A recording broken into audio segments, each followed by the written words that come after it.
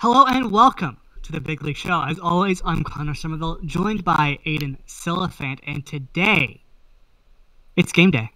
We're back. NHL returns, and in order to kick off the season on a good note, we thought we'd bring in the one man who probably doesn't want the season to start because he's a fan of the Ottawa Senators. Ladies and gentlemen, the new 21-year-old, as of Monday, happy belated birthday, Mr. Nicholas Robinson. Nick, welcome to the show. Thank you. Thanks for having me. Thanks for the birthday wish. And I think you hit the nail on the head pretty well there. You know, hockey season, bittersweet coming back. But, you know, we're looking for it. It's been 10 months since I've seen a Suns game. So looking forward to it. Very true. You got to be excited. It's an exciting time to be a Senators fan. You know, they got all these young pieces and, you know, the expectations aren't very high for them. So I'm sure you're just happy that hockey's back. Yeah, things are looking on the upswing for sure. And I think this season will be a bit more exciting than the past two tankathons that we've had. So this will be good, I think, at least. I hope. Well, we'll talk some Sens later because Eugene was Eugene again. And we'll get into that. But we want to start off our conversation about you, as we always do. And if you've ever watched our show, you'll know that the first question that we always ask our guests is the same thing.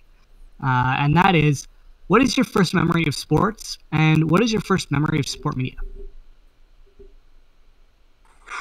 All right, good question. I would say my first memory of sports was playing soccer as a kid in general. That's like my personal memory when it comes to sports. I would say in terms of watching sports, I really didn't start to watch any sports until about 2007. I was a bit later than some people, and that was when the Senators went on a Stanley Cup run and went to the finals that year against the Anaheim Ducks, and that's what really made me the sports fan I am today. Sport media, again, that's another difficult one for me because I never really paid attention to the media. Sport media was never something I really wanted to do up until about 27, paying attention to commentators as a kid, especially somebody like Bob Cole. That would be where all the good early memories for me came when it comes to sport media. Huh, that's interesting. I really didn't think that you'd be starting that late in terms of following sports, and I guess you're in the same boat as a lot of people are, in terms of not really thinking of sport media as a career until later in high school. But let's start with high school and start with your early life. What really first got you into sports, and what really drew you to potentially pursuing a career in media? Well, I would say the biggest influence with sports was always my dad. He pushed me to play hockey when I was a kid. My mom pushed me to play soccer because she's Greek, and that's the Greek side of my family coming in. You know, she's more familiar with soccer, probably pushing me to do it. She used to coach me when I was a kid. And then my dad threw me on skates for the first time when I was about 6. Again, probably a lot later than a lot of people started playing hockey. But, you know, he always made a point of taking me to Leaf games here, even though neither of us are Leaf fans, taking me to Blue Jays games. We went to quite a few Toronto Argonauts games as a kid. So that would be where my early steps really came and what made me into what I am today. I was always a big sports fan, but it was never something I considered doing, especially in a university program, until it came later to high school. When did you discover the program then? And what sort of drew you to it potentially being something that you thought you could do as a career and pursue sport media as a potential university degree? Well, I tell this story to a lot of people actually because, you know, a lot of people do find it interesting. You know, I got quite a few friends that, you know, I had a program like this for quite a while and stuff like that. But I actually applied to 4 universities back in January 2018, and none were Ryerson. I applied to Western, Trent, Laurier, and Queens. And they were all for business. I got into all of them. Business was what I wanted to do. It was what I studied in high school. I was pretty dead set on I wanted to become an accountant or something like that. It was what I wanted to do. It's what I studied for. And it wasn't until after I sent the applications in and got accepted into everything that my mom sort of came back late in February and said, hey, I found this cool program at Ryerson. And she knew I was always a big sports fan, and her and my dad always thought, like, you know, I shared a pretty special connection with sports and loved the Senators, and my love for soccer at that time was really growing too. And she said, "Hey, like, why don't you just apply here? We'll let you apply to a fifth uni, and just see if you get in." So I wrote out the questions application for Ryerson. If you guys remember, I think that's been scrapped now, but back then you had to fill out that couple of essay questions, and even at one point sign up for an interview. So I just fired away the application, didn't think anything of it. I got accepted, and it was even before Ryerson accepted me back and invited me to come interview that I was still pretty set on. I had accepted Laurier at that point to go to business, and that's what I wanted to do. Didn't think twice about it, and it wasn't until really my interview that my mind sort of started to change. So wait, you accepted Laurier. Interesting. You accepted Laurier, but then you decided to come back. Yes. Oh, wow. Okay, that's interesting. I don't think we've heard that one before. Yeah, I was really late in the game that I decided to go to Ryerson. Even then, so I went to my interview in April for Ryerson and got accepted a week later. You know, I've always been a pretty confident guy, and I walked out of the interview knowing that I had done pretty well. I was pretty proud with how I did and thought it went really well. And still thought on my way out, I was walking around the Ryerson campus with my mom that afternoon, and you know, it just still didn't appeal to me really. The program sounded cool. I really didn't know much about it until right around the interview. I didn't really pay attention, didn't know that there was any sort of broadcasting opportunities with Rams Live or Spirit Live or anything like that. You know, and it wasn't until I had accepted Laurier, and it was probably late, the last couple of weeks of May, and I think the deadline to accept Ryerson was June 1st. And my parents were actually the ones that said to me, "Nick, I think you're making a mistake here." They actually sat me down. They said, we think you should consider Ryerson. Go for a year, try it out. Sports is always something you've liked, and they thought I could do really well with it. And they sat me down. They told me, go for a year, see how you like it. If not, we have no problem like sending you back to Laurier next year. Just go try it out. And I went, showed up first year, and you know, 2.5 years later, I'm still here. Wow. That's crazy. It's a crazy journey. So you really wanted to do business. And business was always something I wanted to do. Even now, you know, I still plan on going into law school and writing my LSAT later this year, even when I graduate here. But I don't at all take for granted a lot of the skills that I've learned at Ryerson so far. And this program's definitely taught me a lot, and I've really enjoyed doing it. And, you know, if someday it leads to a career in this field, then I'd be more than happy to get into that. But, you know, I still have a lot of other things at play. So what do you want to do in the industry then?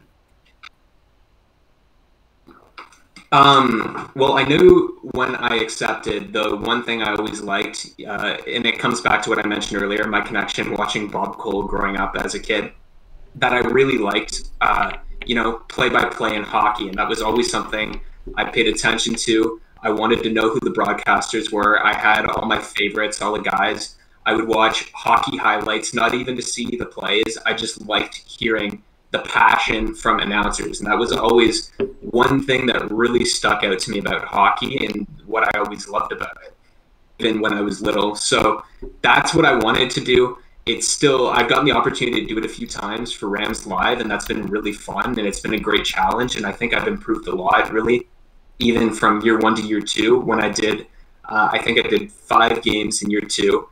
And, you know, obviously haven't been able to do any this year, but I'm really looking forward to getting back and doing it at some point because I like the challenge and I feel like it's something I'm good at.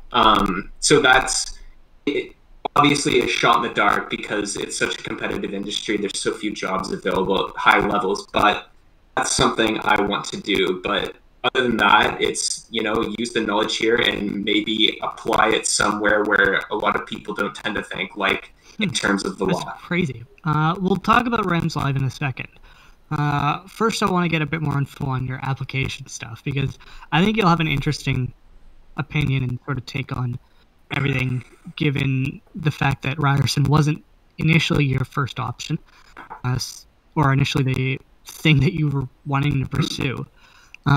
So what was that application process like for you? How much pressure did you find filling out everything was who was your interviewer? We love finding out who that was. And how do you think the interview went?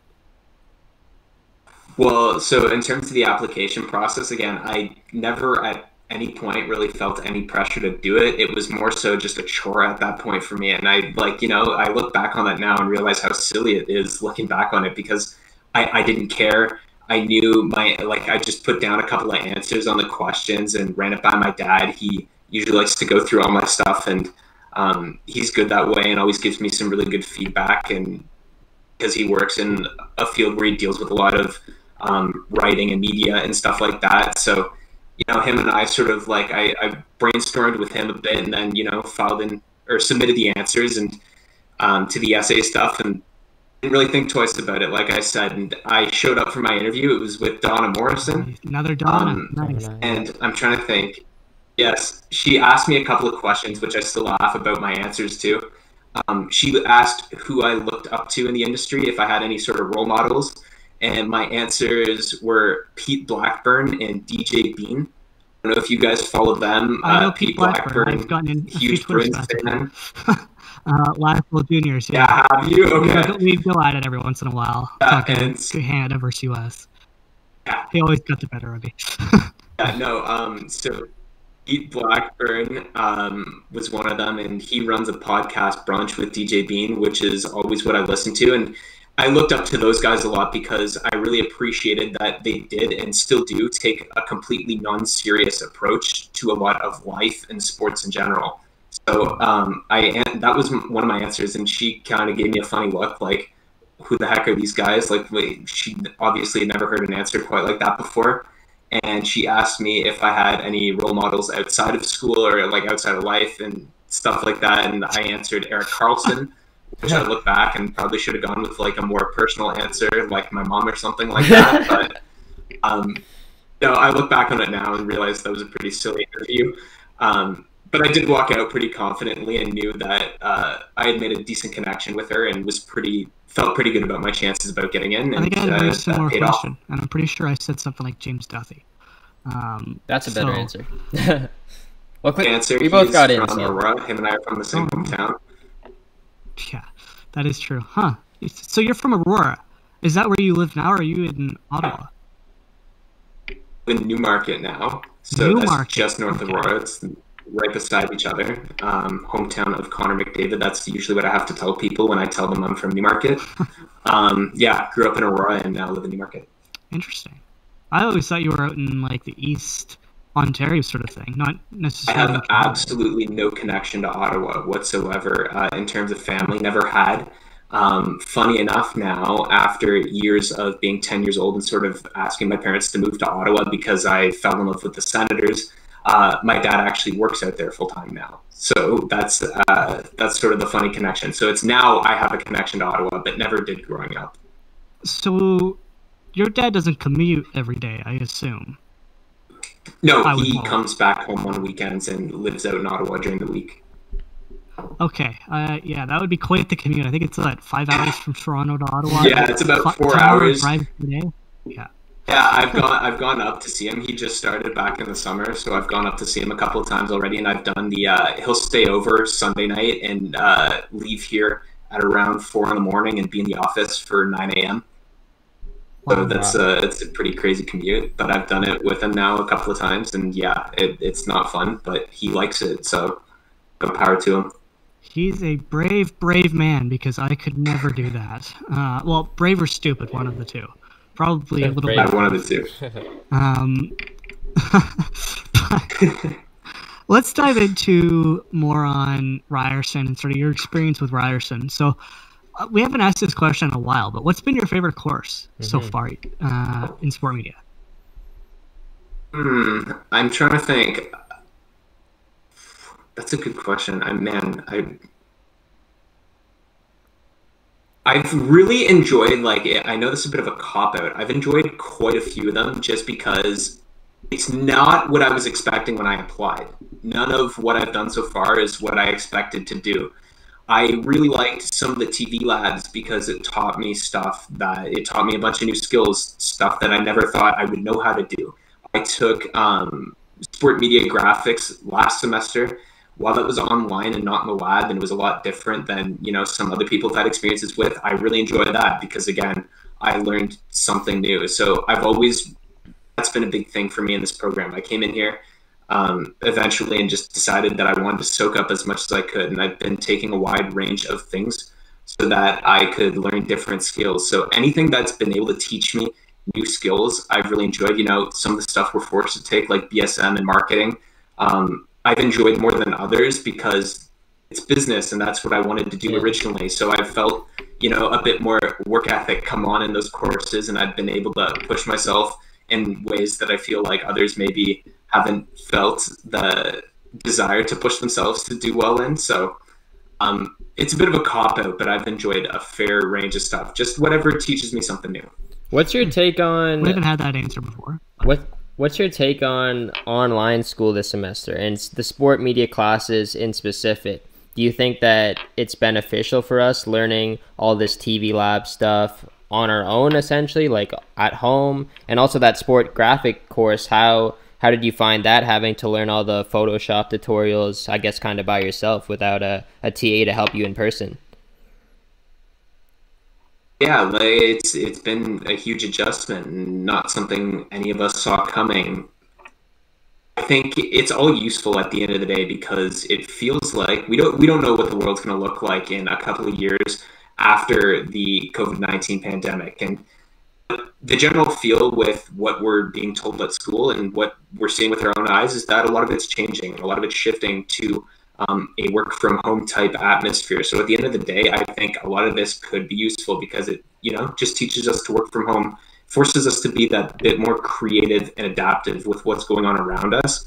You know, the TV labs that we did third year, that was obviously a grind at times. Anytime you're staring at your computer for 5-6 hours on end, like it sucks. Like there's no other word for it. It's not easier.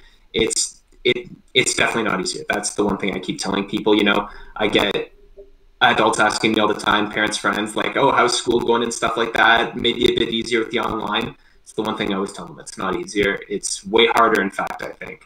And it's been certainly a big adjustment, not having TAs there and not having that general face-to-face interaction with people. It definitely does make some of the work more challenging. But you know, this is the way that the world is going, so we're forced to adapt. That's interesting, because I found this past semester easier than I found in-person stuff.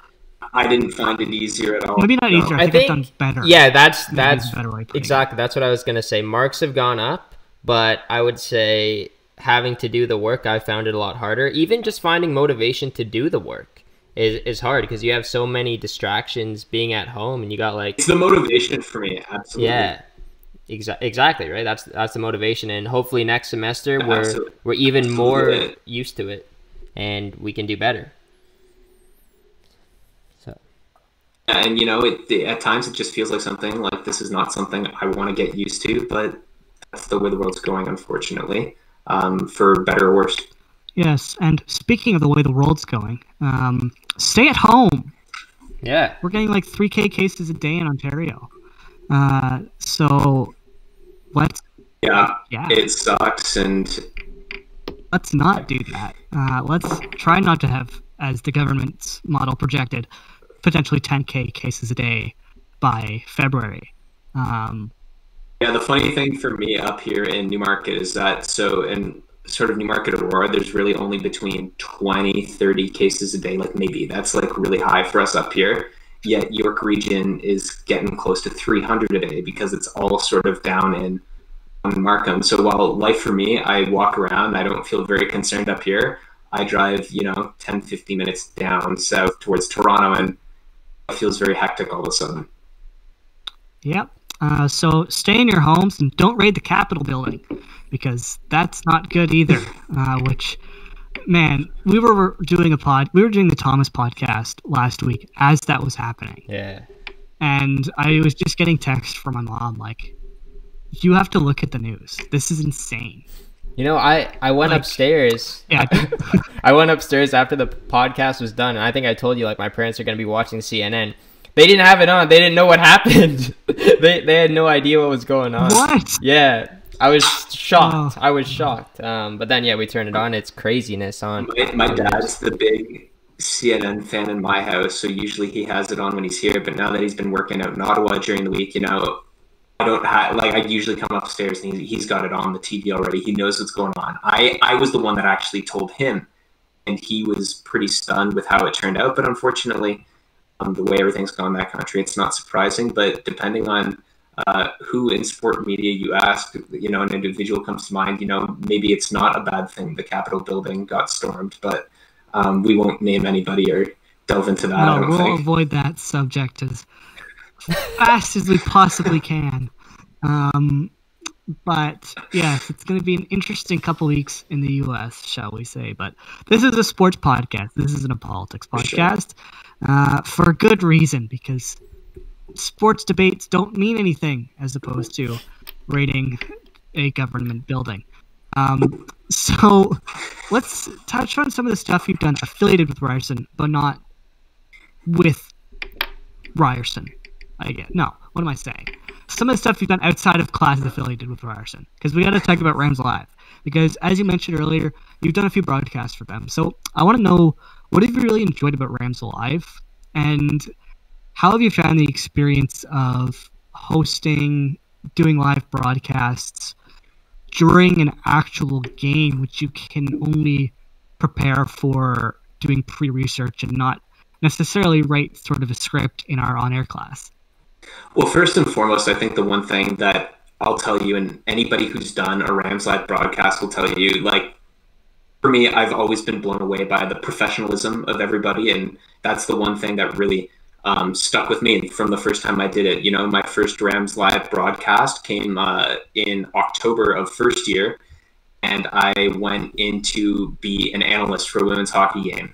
And, obviously I'm showing up in my little suit and just sort of shaking because I'm so nervous and stuff like that. But, the professionalism and the atmosphere there, just, even though it's just students and you're all only separated by a couple of years in age, just there's that sense of unity, and that feels really good when you're younger and trying to learn what to do. So that's been the best part of my experience, I think, is the professionalism.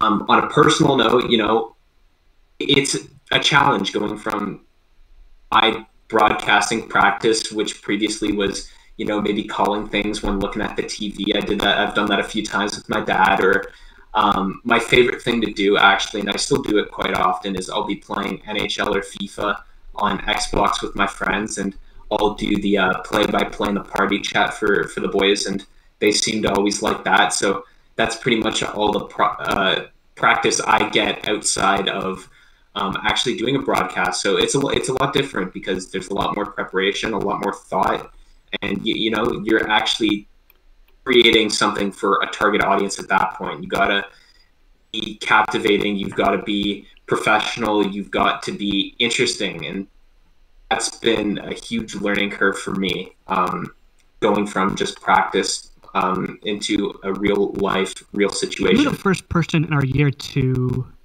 do an on-air broadcast for Rams Live, correct? According to Thomas. Maybe, I think I was up there. Yeah, I sort of remember there was maybe a couple right around then. I was up there, definitely with one of them from what I remember. Yeah, I think Thomas mentioned that last week. Mm-hmm. Sort of luck of the draw. Yeah. What? So wait, when did you do it? When was your first? I don't think there was anything specific that went into that because My bad. There's a bit of a delay. October first year. October first year was my first one. Okay, I see. And what was that feeling, I guess, before you go on air? How were you feeling? Were you nervous? Were you excited? What was going through your head at that point? Oh, pure nerves. I'm a pretty nervous guy. A lot of people can't tell that most of the time, but I'm an extremely shy person. I'm an extremely nervous person. I put a lot of pressure on myself to do well, whether it be in school, whether it be socially, whether it be, just something like a Rams Live broadcast. I put a lot of pressure on myself, and I look back on that now, and I hate watching some of that tape again. I do have the tape of my analyst takes from that first time I did it, and I hate watching it because I can't look at the camera. I'm going, every 5 seconds. You can see the nerves on my face when I do it, but, it makes it all that much more rewarding now, a year on, 2 years on, when I look back on it to see how far I've come on a personal note and how big my learning curve has been when doing an online broadcast now and doing any broadcast in general, I feel a lot more confident now. And, all it takes is practice and practice, practice, practice. I wish they spent more time in sport media talking about how to deal with nerves before, during broadcast, stuff like that. Because I think I have anxiety, so I'm already a nervous person. But on top of doing like on-air stuff or any social interaction, that is like up there. And I don't think I'm alone in this program necessarily in terms of being nervous before going on air. Yeah, well, I'm certainly with and I you. think like nobody would know that with how good you are on air and with how much stuff you've done. So I think if they'd sort of given us some lessons or some tips or anything like that to sort of deal with it, I think would be very helpful. But I think the again, on-air this program's unbelievable. The on-air class in second year did give us a little bit of advice, but yeah, maybe, and I guess like we also did some interviewing with that class as well, or that was in journalism. But yeah, I do agree with that. I think it's not uncommon for anyone to be nervous. Like if you're not nervous before going on air in front of a large audience, like then you're not human. You always have to have some nerves and some anxiety heading into it, and that ultimately makes it better, right? If you don't want to be too calm, you want to have a little bit of energy building up and some adrenaline, and you want to get hyped for it as well. And I was very fortunate. Yeah, sort of very the first time I did play-by-play, which was about a month or maybe a couple weeks after the first time I went on Rams Live as an analyst. I did play-by-play for the first time, which was, that blew me out of the water that Brian Withers wanted me to come on and do that. And I was, again, the nerves were through the roof for that. But I was extremely fortunate that Beth Clipper, who was a former Ryerson women's hockey player and was doing Rams Live for them at that point, she did the panel with me a couple of weeks prior, and then she was my color commentator for that game. And she was obviously well versed and very experienced with Rams Live and doing broadcasting work. And just a couple of times I worked with her there, she was extremely welcoming to me and helped me a lot and made me feel a lot more comfortable doing that stuff. So as long as you have people like that, I think that's important. And I would love to have that opportunity to try and do that next year for somebody. If we're back in person, back doing broadcasts again, I would love to be that mentor figure and try and help out somebody who's in first year and dealing with those same sort of feelings that I once had. Which do you prefer? Color or play-by-play? Sorry. It's all good. Oh, play-by-play all the way for me.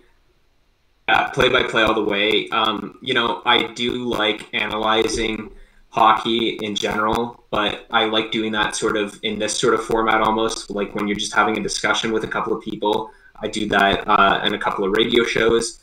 But when it comes to actually being part of a broadcast, my connection has always been to play-by-play, and I love being the one that can sort of bring that energy and bring my knowledge of the game in that way. So you talked about maybe That's being... Cool. Let's move on. Okay, you go. Move on. This delay, How about man. you take off from the call for a second? Jump back in, and hopefully that fixes it. All right, let's hope. All right, BRB. Because No worries. All right, we're back. hopefully this is better. We might have to do this a few times. We will figure out a better solution in the future. Maybe it means not using Discord. Who knows? But let's talk a bit more about the stuff that you've done not affiliated with Ryerson. I say not affiliated, but some of this stuff is sort of affiliated because you started it on Spirit Live. But let's start with something we've talked about with, like, a quarter of the people who are involved in the project, which we'll get to everybody eventually. The Year 5 Collective, because there were a lot of you. We've, obviously, I talked about this ad nauseum. So I don't want to go too in depth, but is there anything that really sort of stuck out to you about that experience and really putting together your own website with a bunch of your peers and actually our peers when creating this project? Well, obviously, the Year 5 Collective sort of, it's fallen off since. We've all sort of got our own stuff on our plate right now. But when we started that, it was just after first year. And that was sort of a lot of people's first taste in writing. That was my first taste in writing, actually going and researching and publishing stuff somewhere. So that was a big experience for me because it ultimately gave me a bit of confidence in my ability to do that sort of stuff that vaulted me into different projects that I'm involved with now. But obviously, that was a cool experience because, again, it was working with all my friends in the program. And, we all sort of had a good thing going where we bounced ideas off each other. That's really been my only experience to date where I've written about soccer. So that's been something that was really cool to me and hopefully something I can do at some point down the road. But when you're working with friends like that, it can be both a challenge and a blessing. For me, it was good because I like bouncing ideas off of people and I like having conversations about how we can make some sort of engaging content. So did the Year 5 Collective sort of shoot your interest into potentially pursuing Sendshot and working with Fanside? Absolutely, it did. I wrote a couple of Senators and hockey-based articles for the Year 5 Collective back then, and published, and I felt really good about it at that point. So I actually sent 2 of them that I wrote for the Year 5 Collective off to Sendshot when I applied just over a year ago now. And they seem pretty impressed with it. And, ultimately now that's led to something I've been doing for a year now with Sendshot and with a focus on the Senators, which has always been cool for me. Yeah. I'm always interested to hear people's different experiences with Fanside because I feel it's different, I think, with every sort of section of the website, depending on what you write about. Like, obviously, I write MLS, so very few people pay attention to it. Whereas somebody who writes for Editor and Leaf, like Eric Cruikshank, who we have to have on eventually, might have a different experience because it's just a different environment. So how have you found the audience for your Senators writing? Have you found it being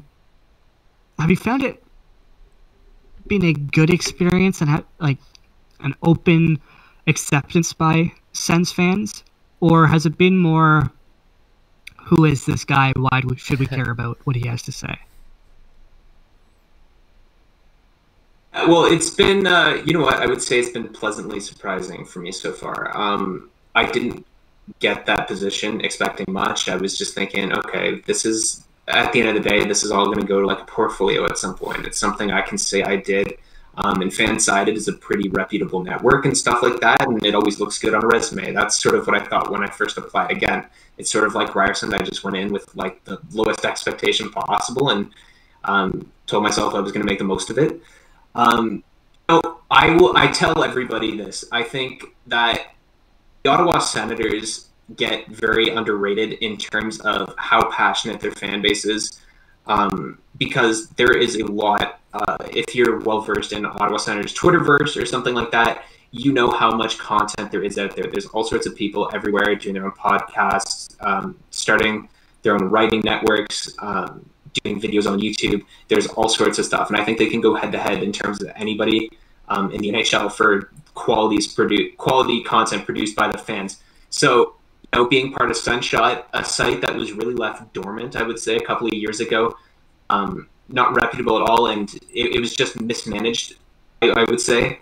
And I sort of hopped on at the right time where it was really on an upswing. And, the views that the page is getting now are much higher than what they were getting just over a year ago when I first came. And that's been really good for me. And I've gotten to work with some really good people there, bounce ideas off some really good guys as well that are just trying to do the same thing as me. They're trying to, build a name for themselves and do what they can.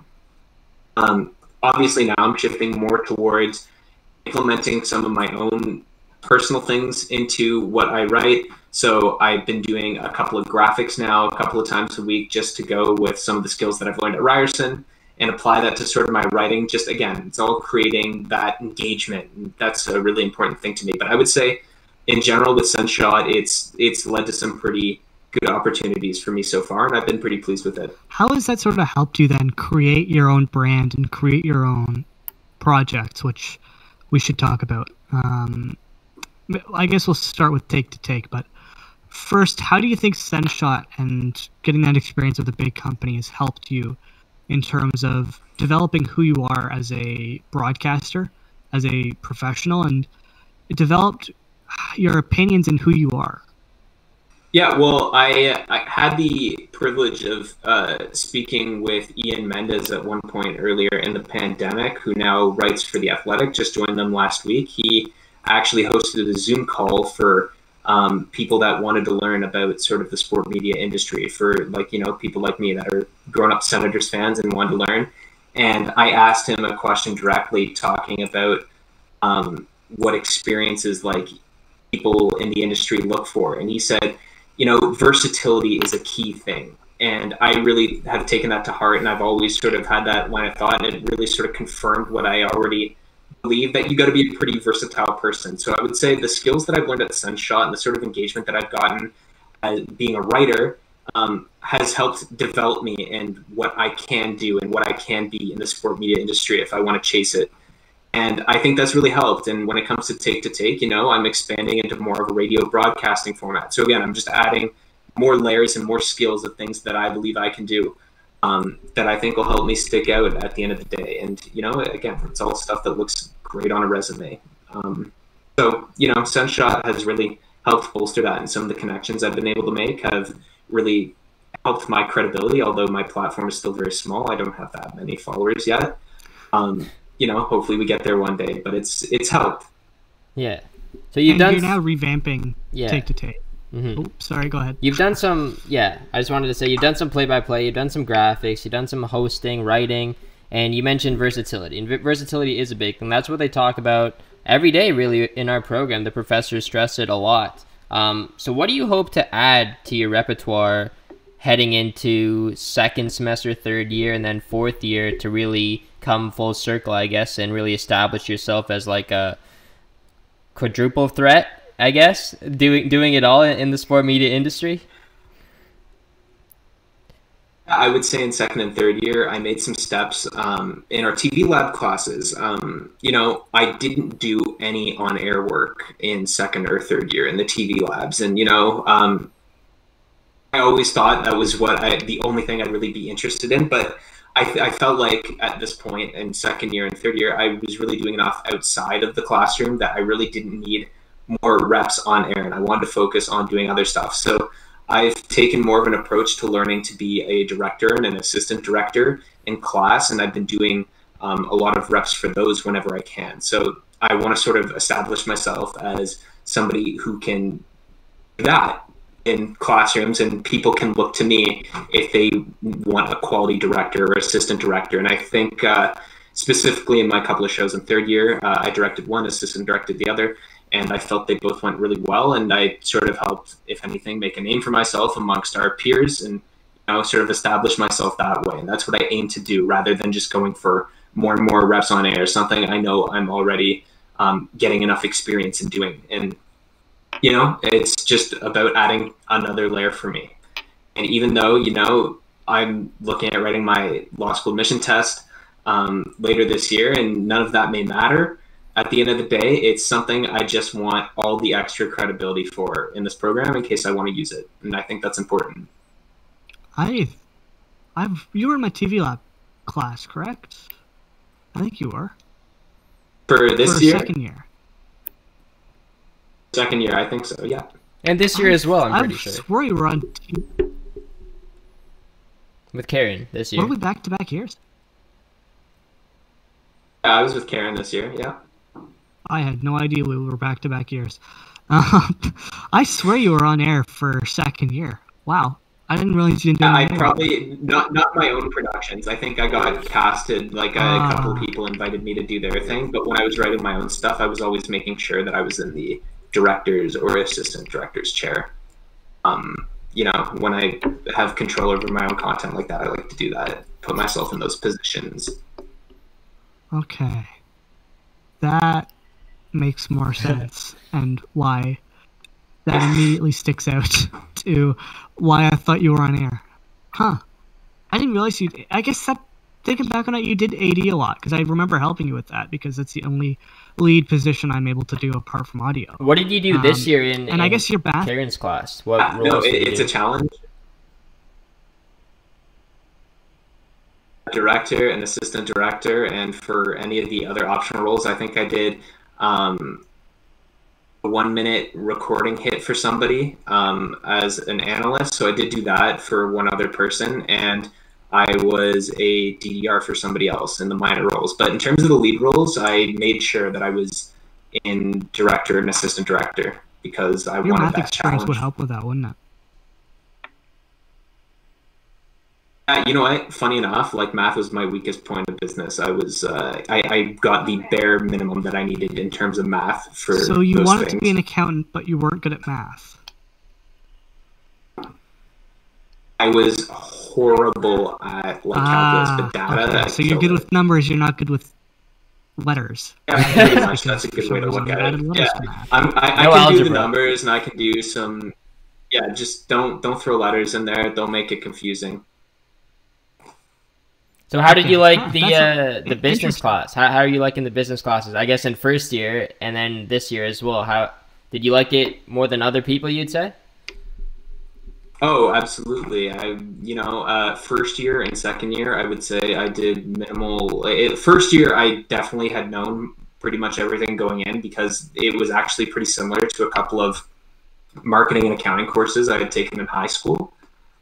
Again, second year was pretty much just an extension of that content, and I felt pretty comfortable with it at all times and did really well in both those classes. And I've even, in my electives, I've taken a couple of business classes again, just to sort of continue to expand my knowledge in it. And I did a creative business of media, which is actually an RTA course in second year as an elective. And that was one of the best decisions I ever made because I did pretty well in that. And other than that, I do law courses and stuff like that. I pick pretty hard electives, which surprises a lot of people all the time just because, and it may sound insane, but I do like the challenge. I feel like it pushes me that little bit more to do well. All right. Well, let's touch on some of the stuff that you've done non-affiliated with Ryerson, because I think that'll be very interesting, especially some of these stories and experiences you've had with certain things. And I guess we'll start with one of the major experiences that you've gotten with Take to Take. You did a show with Patrick Talon and Luke Burrows. It's sort of a live radio show feel. You were affiliated with the Barn Burner Network, but you have since left there.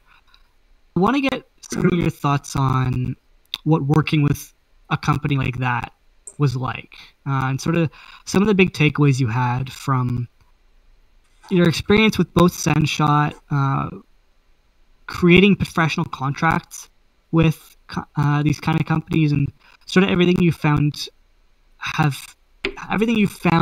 you've learned from these experiences. Sure. I'll start off with Take to Take, and we obviously got our steps like a lot of people at Ryerson do with Spirit Live, and I really can't recommend doing Spirit Live enough to people. And I think that was something I didn't know existed coming into the program, which has been another pleasant surprise. And we were able to carry sort of what we were doing into the online format via Zoom, which helped, and that eventually led to us getting noticed, and we went and joined Barn Burner back in September. So we did that for 3.5 months or so, and it was a good experience because it just it gave us all more experience in timing shows. We were doing 3 hours of scheduled content at the same time every week, and preparing for that and making sure you have enough to talk about and coming up with new ideas was something that was really good for us to learn. For instance, one thing, so as soon as we hit sort of the dog days of the off season, it became a lot more challenging to get that 3 hours of content a week because there's only so much news that you can talk about all the time. So I came up with the idea to start doing tier lists. So we'd spend an hour a week putting things on a tier list, and that sort of helps. It helped us be better when it came to preparation. It also taught us, we eventually left later in November, and it also taught us, opened our eyes to a lot of things that go on in the sport media industry that I'm sure a lot of people are also well aware of. You're forming business relationships, you're forming contractual relationships with people, you're going to be asked to sign things, you're going to be asked to do things to extend yourself. And I've always been pretty fortunate that I've had people to fall back on to help guide me through those situations, whereas a lot of other people won't. So ultimately, at the end of the day, we just didn't feel it was any longer a fit with Barn Burner, and we felt that was a good decision to move on. We've now transitioned back to recording our own content, which we're also very happy with. So I would say, but I would recommend getting involved with a network at some point for anybody studying sport media, because I think you need to learn how to build those sort of relationships and open your eyes to sort of the behind the scenes things that have to go on when you're in a relationship like that. What was your... there are a ton of networks you can do that with. I don't know, Aiden, do you have anything you sort of want to add to? I just wanted to ask what stuff? Yeah, I just wanted to ask, what do you think your biggest improvement was just from starting out on Spirit Live with Take to Take and then ultimately going to Barn Burner? What do you think has been the biggest improvement with your show from when you started way back till now? Oh, I would say the preparation, 100%. I sort of alluded to that earlier. When we were on Spirit Live in first and second year, we would sort of show up 5-10 minutes before the show started and be like, okay, let's scroll through Twitter, see what happened today, and let's talk about it. Like, that's what it was. But then when we sort of started doing our own content and then eventually doing content for Barn Burner, when you're on a timeline and you've got to come up with enough good content to talk about, enough engaging content, because you're actually doing it for an audience, a bigger audience at that point. We were doing pretty well with our viewership of Barn Burner. We wanted to be more engaging. So we started, like you guys sent me a big document to go through before the show and stuff that we were going to talk about. That's stuff we've been doing now each week with Take to Take. We come up with a big list of stuff we want to go through. We bounce ideas off each other. And I think that is essential to our growth, because it's just all helped us become more familiar with each other, what to expect when we're on air with one another. And, it, at the end of the day, leads to us producing better content.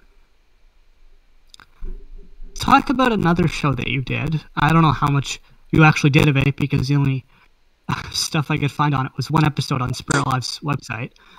But Three Guys Talk About Soccer.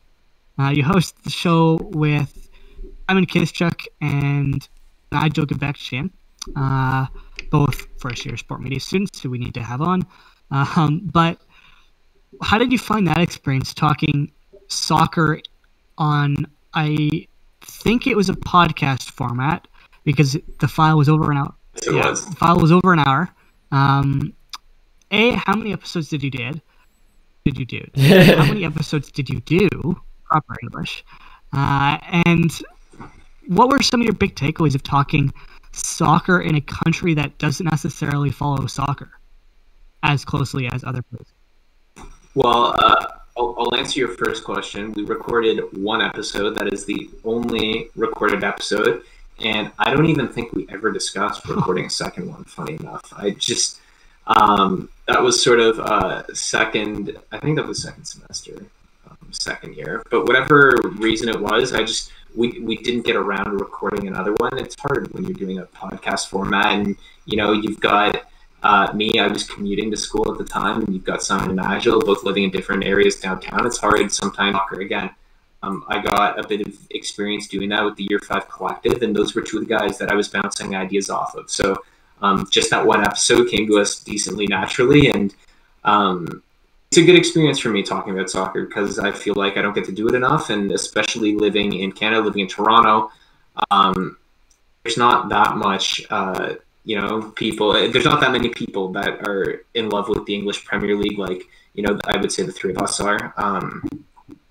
It's a good learning curve, though, at the end of the day, and it's something you want to learn how to do. You're trying not only to appeal to people that want to consume that content, you're trying to branch out and attract people, maybe somebody like Aiden, who does not watch the Premier League or does not pay that much attention, and you want to get them into watching your show. And that's equally as important a skill, I would say. That is a good point. That's interesting. It is a interesting dynamic doing soccer content in North America, because you do have to keep in mind that not everybody follows it. And obviously, you focused a lot more on the Premier League in that episode because you three are Premier League fans. Whereas I talk MLS, which is a very niche audience, shall we say. Yeah. But would you want to do another soccer show? Like, is that something that you've considered doing another sort of podcast or anything like that? Or do you have enough on your plate currently? I think I would definitely like that challenge at some point. Maybe I'd have to clear some stuff off the plate. Between Sunshot and Take to Take, and the LSAT coming up this year, I've got my fair share of stuff that I'm gonna be doing, but it's definitely a challenge I would like at some point. I want to take on a different audience. I want to create different stuff. As much as I like writing about the Senators, I also like, and I'm sure you guys have got different things, and that's something I'll definitely want to do. I would say a actual soccer broadcast a la Rams Live type thing would be something I would definitely be interested in doing. Soccer play-by-play, a totally different thing than hockey is, but it's equally something I love. I love watching soccer. I love listening to the announcers, the passion. I don't have the British accent, so that is unfortunately going to hold me back a bit when it comes to doing the Premier League, but that is play-by-play in soccer is something I for sure would like to do in fourth year or when possible. I know that was a conversation we had, a bunch of us on Twitter, like a year ago? I think it was Kyle Watson who tried to organize it. And I think he reached out to Ryan Sykes and he said that it might be a possibility in the future, but we can't do live broadcasts because we don't have a truck, which is something they should get, but it also costs hundreds of thousands of dollars. So I don't know if that's necessarily in the cards. Well, if they do that in 10 years, I will gladly come back and do a guest appearance. Yeah, I mean, even doing it like pre-recorded, or like not live, like that'd still be pretty good, I guess. Good experience, and just going out there by yourself, even if you want to do it without Rams Live, and then just maybe send it to them. They can put it on their website or something, put it on Instagram later. Yeah. I'll put it out there right now. If anybody wants to do that fourth year, I will grind. I will grind out for that because it's something I want to do. I will put in the hours on that, no question. The only issue with that is we are in the middle of a pandemic, so we don't know if we'll have sports by the time we graduate. Yes. Which, it's only a small issue. Although, keep an eye out on Seth Nevsky because he might be coming back with something, and I'll talk to you about this afterwards, actually.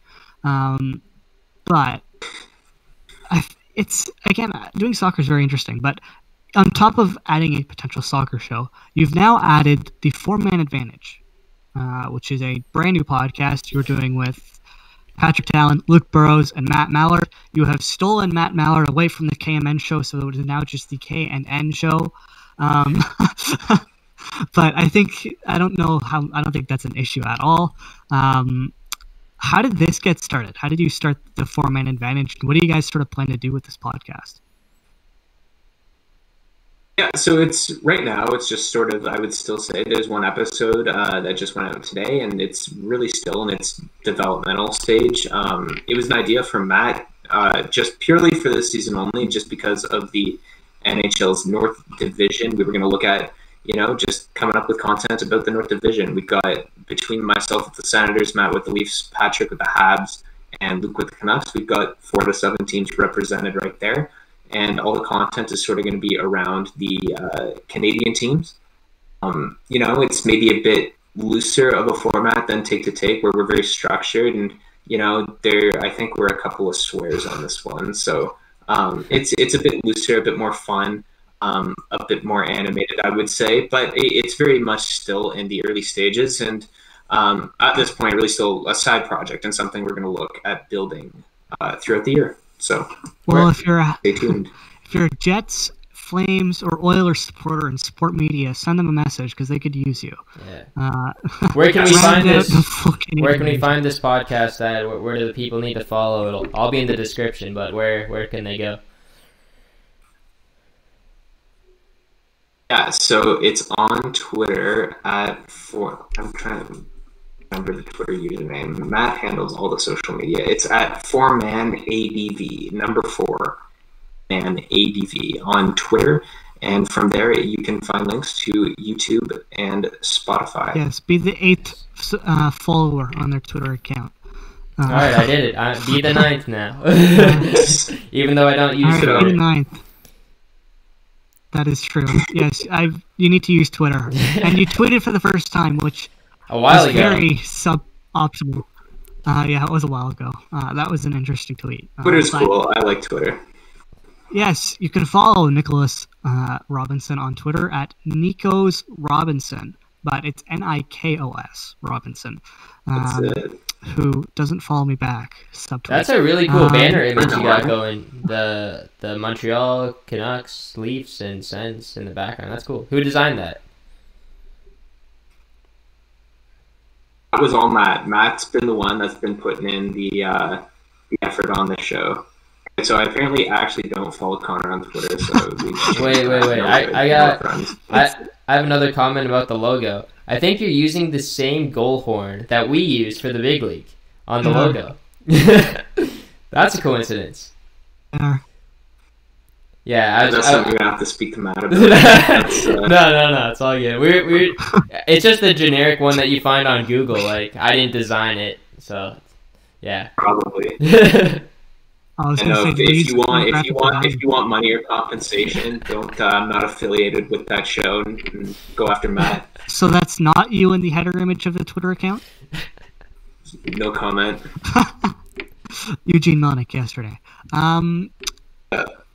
What did I don't think I missed. Actually, I did miss something I wanted to bring up because as part of my research, I do quite a bit of digging, and with you that was incredibly difficult because there's apparently a famous actor named Nicholas Robinson. So finding stuff on you was challenging, getting past all his stuff. But part of that research involves going through people's Facebook feeds. Boy. You loved Facebook in 2014, man. Wow. You I went did, it for every sure. single I day. I you know what? I actually made an effort earlier in the pandemic, and I went and sort of cleaned up some stuff. So you might not have actually gotten the worst of it. My computer was getting so hot and getting so slow, I had to stop scrolling in like May of 2014 because there were so many posts. But yeah, Sure. Don't worry, you're not the worst Facebook account I've looked at. Everybody's got their interesting posts and stuff. Yours was very sports heavy, I'll give you that. So I guess that's a positive. You've clearly been a Sens fan for a long time. But with that, have I missed anything that you have done in the sport media industry that I couldn't find because there's another Nicholas Robinson who is granted more famous than you are because he's a famous actor? Oh, I think you covered all the bases pretty well. For anybody watching, just stay tuned. I'm still continuing to work hard, and hopefully there's some more good stuff coming. And now, 4th year, maybe going to start looking post-grad to what I'm doing. That's pretty much it. Yeah. Yeah, we're getting close to 4th year. And you haven't been the only one working hard. The Houston Rockets have been working hard over the last few hours as they get closer and closer to trading James Harden, because I think that's going to happen potentially today from Twitter and everything that Woj is tweeting, because there was a Twitter spat yesterday interview spat, I guess, between John Wall and James Harden and the Rockets, and that relationship just isn't salvageable anymore. So it sounds like it's going to be Brooklyn or Philadelphia. I don't know what each package will look like. Apparently, Brooklyn are offering every first-round pick they have until the end of existence, which I think is 10 years. They can only trade 10 years from now. Wait, are you serious? In either actual draft picks or pick swaps, because you can't trade first-round picks in back-to-back years.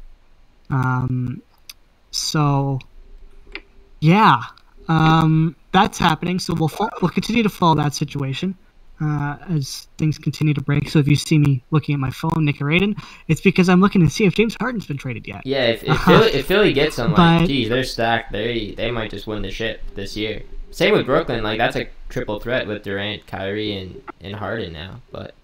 And I guess, Harden hasn't been good to start the year, but when he gets on a good team, a team that he actually wants to play for, he's going to light it up, and he's going to be one of the best players in the league. I have him on my fantasy team, so I need him to keep playing well. You do basketball fantasy? I just started doing it this year, Connor. I got to get into it. I got to learn some more about the NBA. Did you snag James Harden? 3rd overall. 3rd overall. Yeah. Interesting. I'm surprised he fell, but yeah, I can't remember what he might have. Yeah. I'm not surprised he fell, because if he does end up on Brooklyn, there's only one ball. That is true. And there are 3 guys who want it at all times. So that could be an issue. And obviously his extracurriculars could potentially be an issue in the future. But until he gets dealt, we don't know what's going to happen. The entire NBA has COVID at this point. They've they postponed the Atlanta game, Atlanta-Phoenix game tonight. So that's another game added to the list. The Celtics have had like 3 games postponed so far. So the NBA is not in a good place right now as they continue to work towards trying to solve the COVID issue, and they added more protocols and restrictions in order to try to stop the spread. But they're still doing better than the Raptors, which is saying a lot, because the Raptors suck after they lost again last night in a heartbreaker in the very end of the game when I believe Pascal missed a buzzer beater. Was that last night or 2 nights ago? Do either of you get? It was 2 nights ago, right? I think it was last night. Oh man, yeah. Been the last 2 nights. They did go back to back. Yeah, you're right. Like literally 2 games straight. Yeah, 2 games in a row they lost by 1 point. Yeah, hasn't been good. Nick Nurse is calling out the team too. Nick, I'm curious. That is true. Yeah. Well, he kind of has to at this point. But other Nick, I'm interested to hear your opinion on what you think the Raptors should do this season. Obviously, you're not a huge basketball fan. You're primarily hockey and soccer, with a little bit of basketball sprinkled on top and a little bit of Jays as well. So we'll talk a bit of soccer because some Toronto FC stuff happened, and I have some opinions. But what do you think the Raps should do this season? Do you think they should still try to go for it, or do you think they should try to do a quick rebuild and prepare for next offseason to accumulate as much money and picks as possible in what is supposed to be a very good draft class? Well, I am very much still on the learning curve for basketball. I did buy NBA 2K21 this year, so I did take my next steps in learning and the league.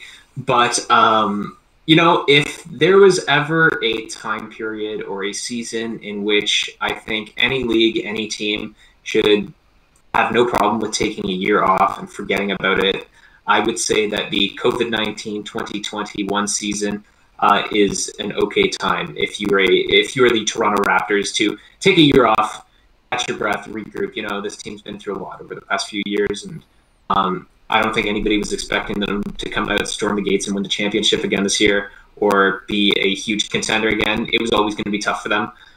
But if they're going to take a year off, why not this year? Because it's the COVID-19 year. It's not like they're going to be in Toronto to win anything anyways. That's a good point. Yeah. Okay. Well, I'm thinking and I got interrupted last week because my computer crashed when I was talking about this. But this Raptors team reminds me a lot of, and I guess Nick can also relate to this because he's a Jays fan, the 2017 Blue Jays. They're just coming off 2 back-to-back appearances in the playoffs, ALCS in both years. And, you're thinking, do we want to compete again this year, or do we shut it down? Bautista's having a bad year, Encarnacion's not doing well. It's kind of the same right now with the Raptors. Kyle Lowry's not playing well to start the year. Siakam looks okay, but Norman Powell's not doing well. And the team obviously has 2 wins so far this year. They're second worst in the league. So they're in a tricky spot. Like, do you want to still compete for that championship, or do you tear it down? And what the Jays did was they kind of let it play out until guys like Donaldson left and guys like Encarnacion left, and you didn't get anything back for those guys. And I don't want the Raptors to make that mistake. So I think that you got to look at this team right now, and they might still make the playoffs this year. It could still happen, but they're definitely not going to win a championship. There's way too much competition. There's way too many teams that are better than them. So I would really like to just see them try and tear it down and get as many assets in return, because I don't want them making the same mistake that the Blue Jays made. And obviously the Blue Jays now are on the right trajectory, but you can make the argument that if they got ahead of the game like they should have starting in 2017, things would have looked up a lot sooner than they did compared to when they started to finally look better last summer. So if you are the Toronto Raptors, maybe you want to get ahead of the curve, and maybe the pain is this year and maybe 1 year after, and then you're starting to look up. So from a business perspective, I think that would make a bit more sense. And trading for James Harden isn't making you better. James Harden is a game time decision tonight as well.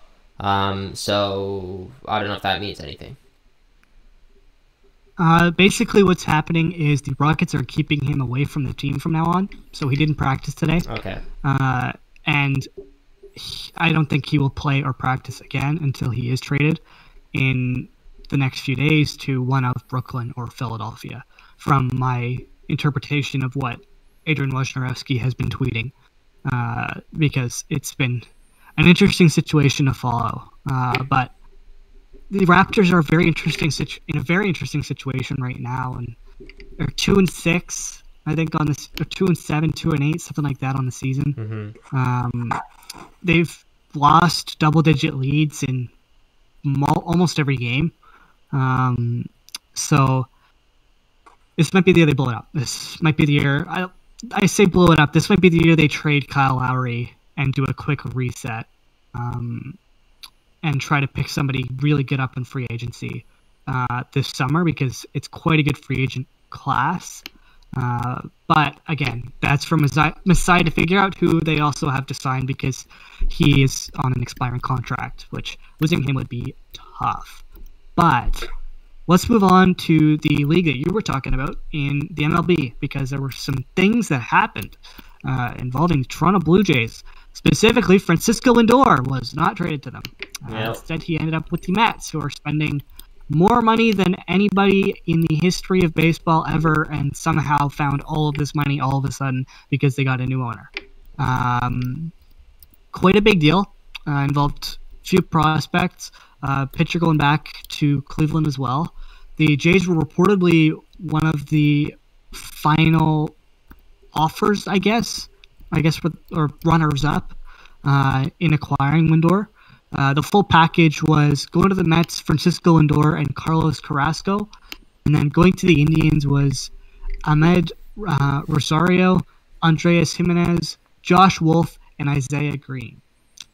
So, Aiden, I don't know how much you can tell us about those guys. Yeah. But what do you think about this trade for the Mets, and what do you think about this trade for Cleveland?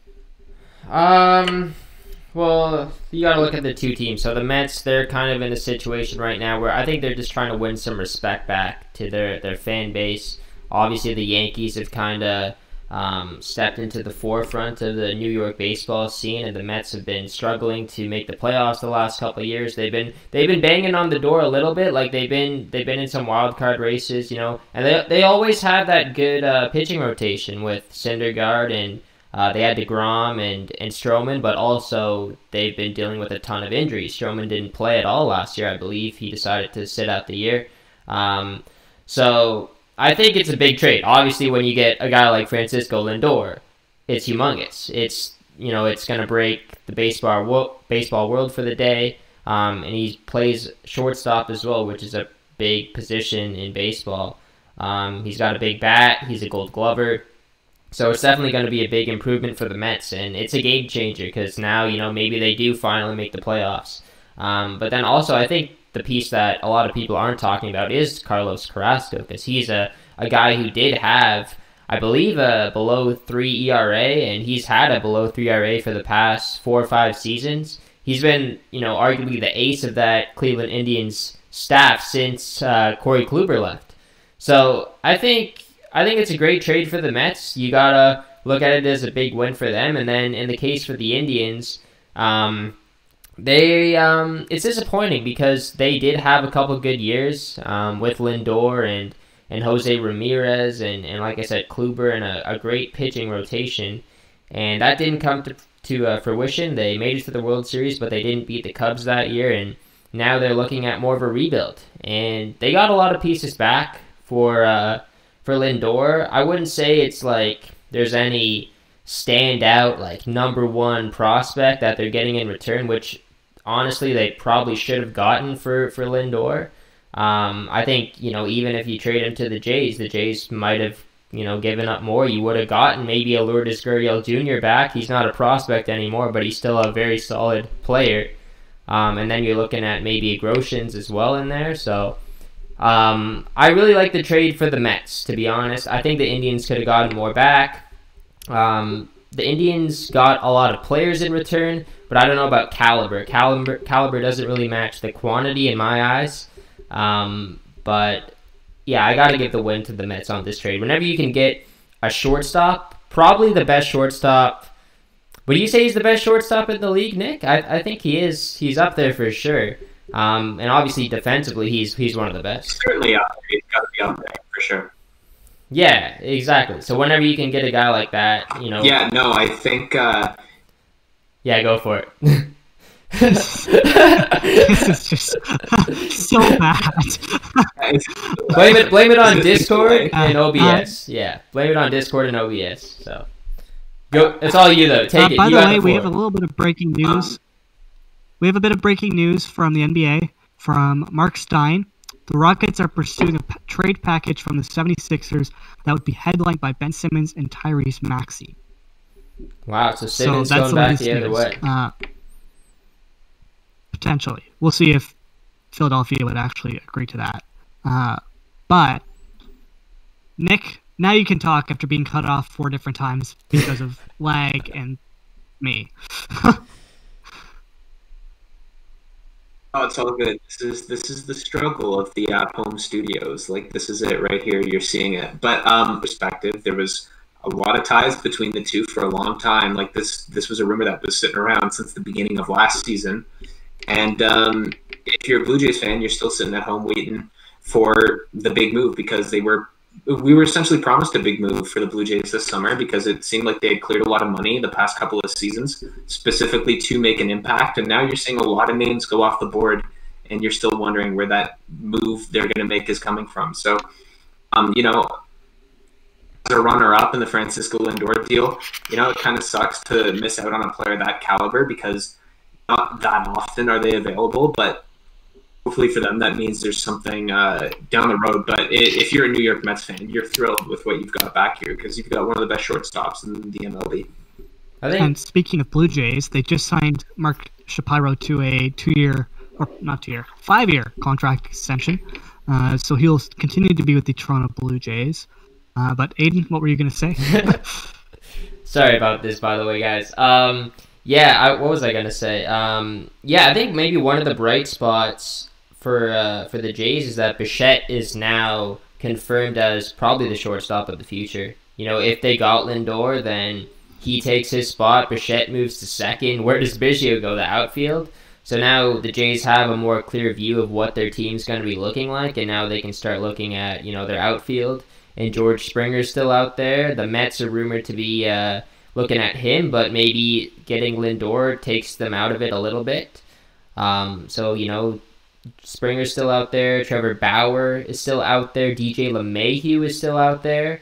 Apparently the Yankees and him aren't really getting along right now. So if he comes here, I think that's big. Bichette's been saying it. He thinks he's the best hitter in baseball. To get him on the team would be huge.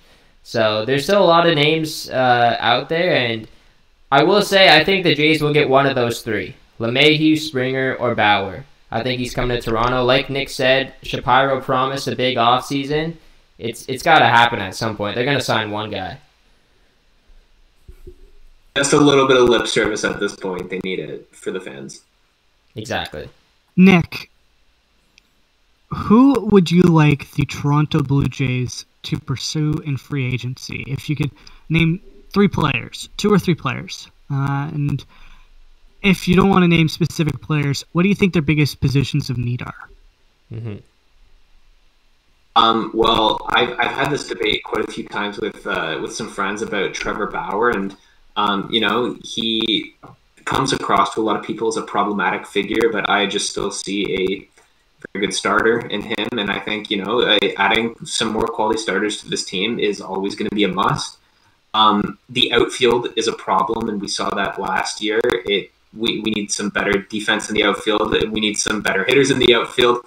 I'm all for it, pretty much an overhaul of that position at this point because, we need to find something that works here if we want to be able to compete in the division next year. So I would say the outfield is the priority, and I think Springer will fix that.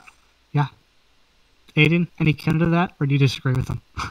Anything to get Randall Grichuk out of town, I'm all for. All right. Well, hopefully, newly extended Mark Shapiro can make that happen. Do we want to talk football, or do we just want to move on to soccer? Aiden, it's up to you. I'll just say my predictions quickly. I got the Chiefs over the Browns. I got the Bills over the Ravens. I got the Bucks over the Saints, and that'll be a heartbreaker for Saints fans and Drew Brees. And then I got the Packers over the Rams. All right. Football fan Nick, do you have any counter to that, or do you agree with everything Aiden just said? We'll say the football fan inside me, who I've never met, is going to say go Bills. Yeah. All right. Good. Have you ever seen a Bills game? No. Never watched it. I watched one game last year, and that Allen guy seems real cool. Okay. I was just... Because they used to play games in Toronto. I've been to one game at the Rogers Center. Football game. And those were always cool. I remember those. It's like one a year, right? Insane. Yeah, it was like one a year. I went with my grandpa, and that was not... There were so many fights. As we were leaving the stadium, a cop was just dragging a guy in handcuffs away. Like, it was nuts. Yeah. And I was like 10 when this happened. So it was crazy. But yeah, also shout out to my grandparents for listening to this. If you can even hear us at this point, because the audio, I have no idea what it sounds like. But let's talk some soccer, which both of them don't care about. Specifically, your team, Norwich FC. I'm sorry you're a Norwich fan, because that can't be easy. Although they're doing incredibly well this season. So, currently top of the championship. What are the chances you think they will pull off promotion this season? I'll start by saying on your first comment, you don't start cheering for a yo-yo club because you think it's going to be easy. In fact, if you're me, you don't choose to start cheering for them at all. You sort of just naturally do. But no, I would say in terms of the championship this year, they've performed extremely well. I like the squad. I think this is a much better squad than what they had in the Premier League last year. I think the long-term outlook on this squad in general is a lot better. And I've been feeling pretty confident since day one that promotion has been on the cards, and it certainly looks that way at the halfway point. And I think the big thing that sticks out for me, if you look at the championship table and the other teams in the top 10, how well Norwich has performed against those other teams. They've been able to beat everybody in the top 10 except for Watford and Bournemouth, who they were coincidentally relegated with last year. Huh. Okay, and what do you think it will happen with Emil Buendia? I think it's Buendia. That's how you pronounce it. Emiliano Buendia, obviously lots of links to Arsenal there for him. Nigel Gudbechin, who's in our program, big Arsenal supporter, has been on my case about that one a lot. But I don't think he's going anywhere. I think Norwich have him tied down to a good contract. I think he's in a good situation here. I think if he was going to move, it would have been last summer. And I think everybody missed their chance there. And I couldn't believe nobody picked him up because I think he really is a true quality Premier League footballer. And he's showing it in the championship this year. He's absolutely bossing the league. He just won December's Player of the Month today. That was announced. And I think Norwich will price them out of any move because they have the control over him, and I think he likes the situation here. So I can't see him moving at all, and I'm very happy that he won't. And who do you think will join you in promotion then this season? Oh man, I tell people all the time, people that are Premier League fans or people that just like don't watch the Championship much, that it really is one of the most exciting leagues in the world because it's so unpredictable. There's always teams coming in and out of the mix, and there's always teams that make late pushes to join the mix. In terms of the automatic promotion, I think I really like Swansea's squad. They're in second right now, and I think they'll be in that mix towards the end. I think they've got a good young group there. The playoffs are such a mystery bag in terms of what happens always because you've got 4 teams in there. They're so unpredictable. But Brentford lost in the playoff final to Fulham last year. But I think they're going to break their. I think it's like an 80-year curse now of like not winning games at Wembley. And I think they'll break that and they'll get promoted. Huh, okay, interesting. It's good. I've never been a huge fan of the Championship, but I've heard that it is one of the most exciting leagues on the planet. I still think MLS is better because of how even it is. Yeah. But that is also a very, very, very, very, very biased opinion. And you would know because you are a Toronto FC fan, or at least have attended a game. Yes. So I don't know how closely you follow the team, but how closely do you follow Toronto FC? I would say last year I followed last just because of the COVID season. It was just too weird for me almost at times, but I would say definitely in between for the Defoe years and the Giovinco years, I was a pretty firm mainstay on the Toronto FC fan bandwagon. Okay, so how familiar are you with Toronto FC's brand new manager hiring, Chris Armas? Again, I would say probably my experiences with MLS more how my experiences with the MLB are. I follow Toronto FC quite a bit, but outside of that, I don't pay too much attention except for guys like superstars like Zlatan or Rooney who come through the league. But it's an interesting hire to say the least. It may be a bit underwhelming. After links to guys like Patrick Vieira, it seems like a bit of a underwhelming hire, but I'm hopeful at least because I didn't think Greg Vanney was very good at first, and look how he was able to turn them around. Yeah, it is an interesting hire. Obviously, I follow MLS a lot closer than most people, most sane people. But the big thing with Armas, I think the big issue is he's just another failed MLS manager. Like, he managed for Red Bull. That's who he'd been with since, I want to say 2016 or 2017. No, he took over for Jesse Marsch in 2018 when he went to RB Salzburg, who Jesse Marsch is a very, very good manager, by the way. But Armas, I was talking to one of my co-hosts, Josh Boland, on the MLS Multipick podcast, and he's very tuned into, like, he likes tactics and he likes stuff like that. And I sort of asked him, like, what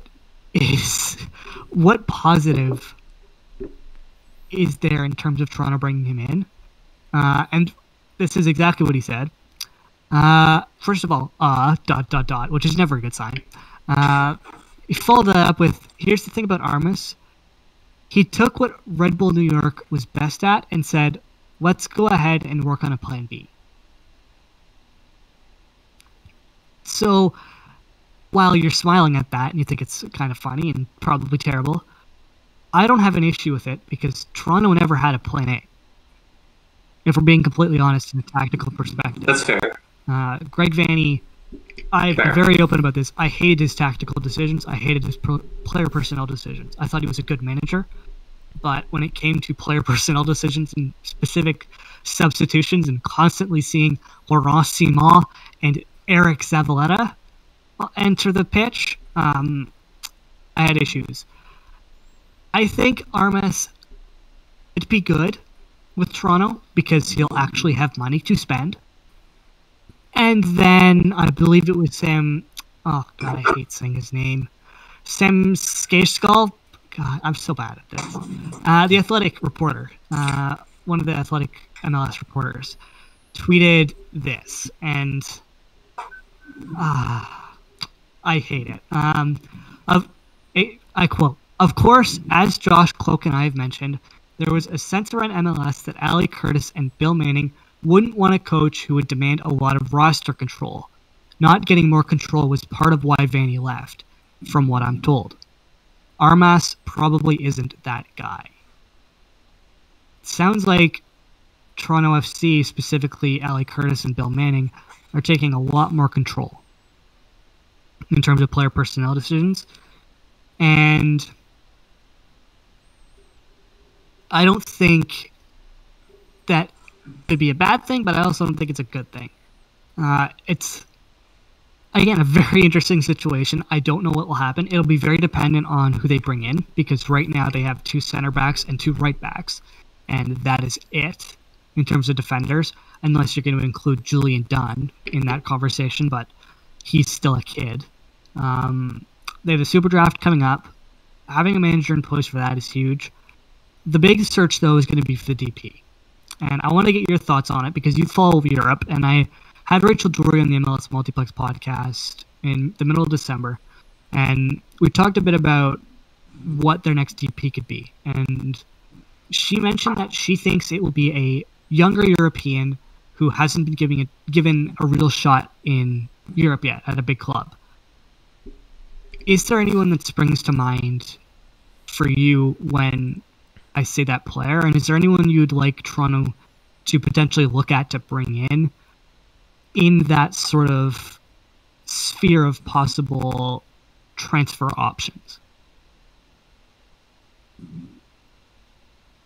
It's so hard to pick exact candidates when you're looking at this sort of topic, just because, there are so many different players out there, and we've seen so many guys come to MLS from different places in the world, whether it be younger guys in Europe, and that's been certainly a bigger trend. There's been younger players coming to the MLS that, it mixed that in with the veterans that are coming in are not exactly in their late 30s anymore. They're maybe now in their later 20s, which has overall boosted the quality of the league.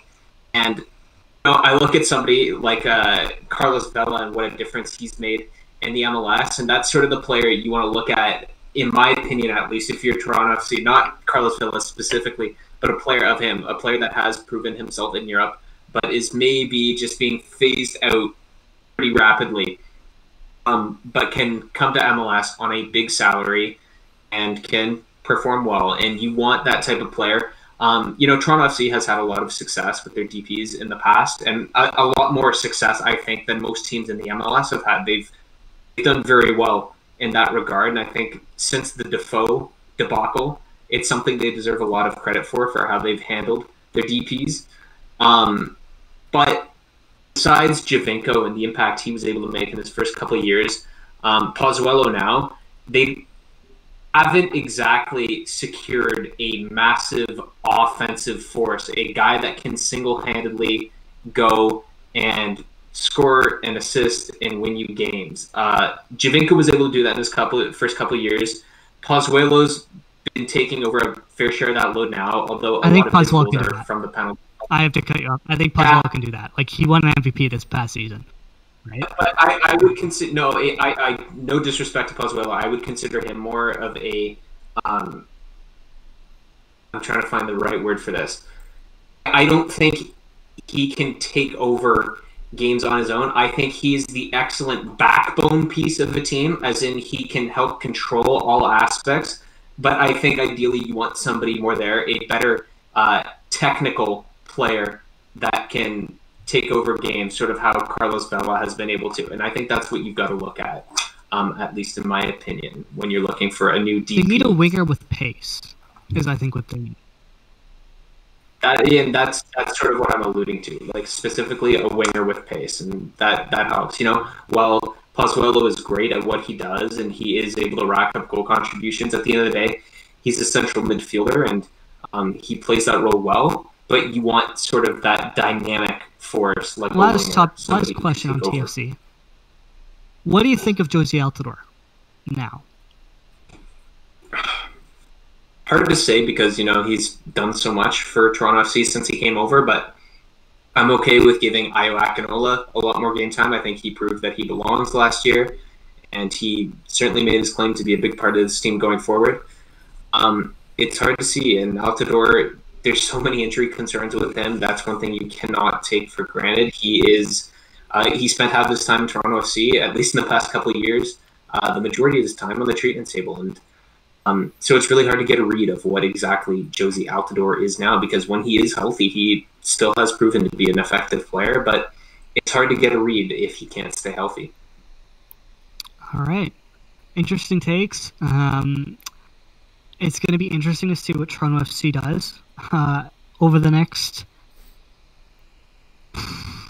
off season, I guess, because we don't really know when it's going to end, because MLS might be using its force majeure clause to cancel the CBA.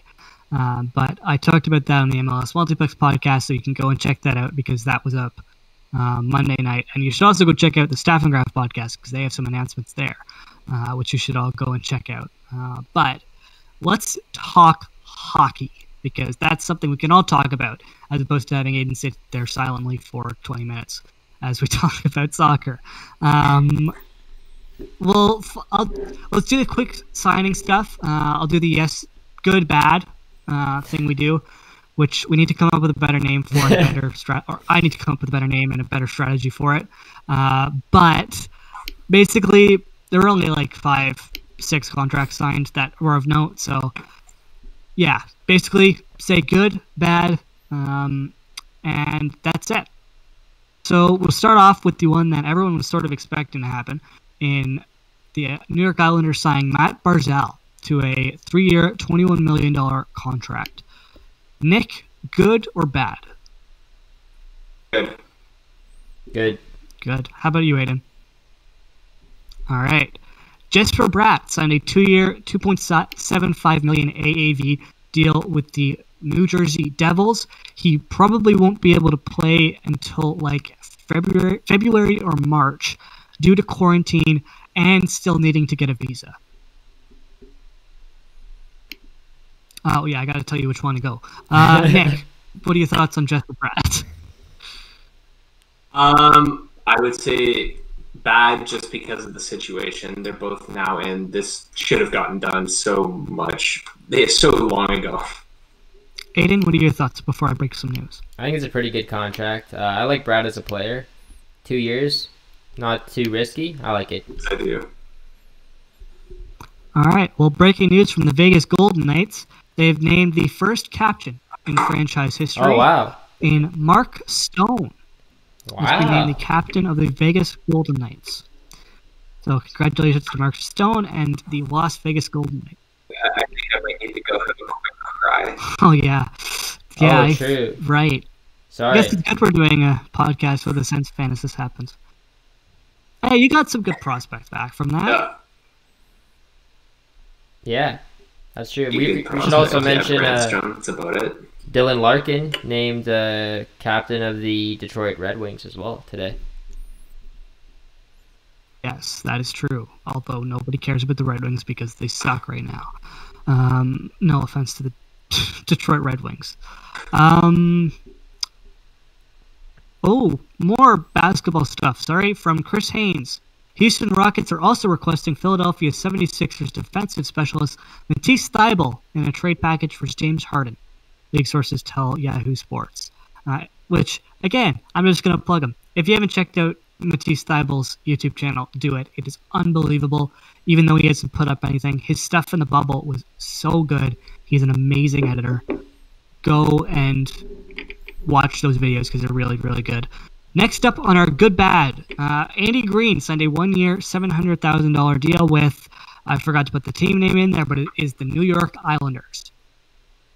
Good. Let's switch it up. It's bad. Conflicting opinions. Did I already say it? Oh, sorry, it was delayed.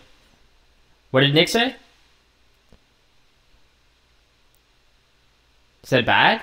I said it's bad. Okay. I don't like the player. I don't like the stage in his career. It's a goodwill signing. This is Lou Lamoriello doing something for a guy that's given them some service over the years. That's about it for me. Honestly, that's what I don't mind about it. You know, it's a veteran player that's going to teach the young guys a lot of stuff, and to get him for 1 year, $700K, why not? That's how I look at it. Yeah, I think it's fine as long as he's not actually playing. Yeah, he's not going to be playing big minutes or anything. Bottom pair, maybe that seventh defenseman. I think that's about right for him. Yeah, potentially. Good veteran presence, I think, is probably the main piece of that. Next up, the most shocking signing that nobody saw coming. Mike Hoffman signing a 1 year, $4 million deal with the St. Louis Blues. Nick, good or bad?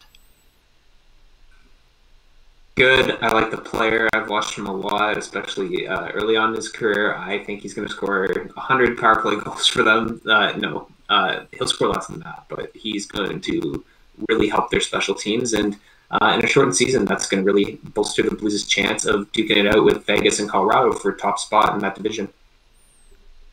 All right. Yeah, I think it's a great deal. I think, you know, earlier on in the year we were thinking about Hoffman being a free agent, and he might be getting $6-7 million in free agency, and $4 million for Hoffman. That's a steal, I think. You know, like Nick said, he's a power play specialist. He can bang home a lot of goals on that right side, and he's good at 5-on-5 as well. You know, the Blues without Tarasenko this year looks like, again, or for at least the start of the year, they're going to be lacking some offensive depth, and to get Hoffman, that's huge for them. And I think that's a huge price as well. You know, $4 million for a guy who can score 30 goals. That's really good.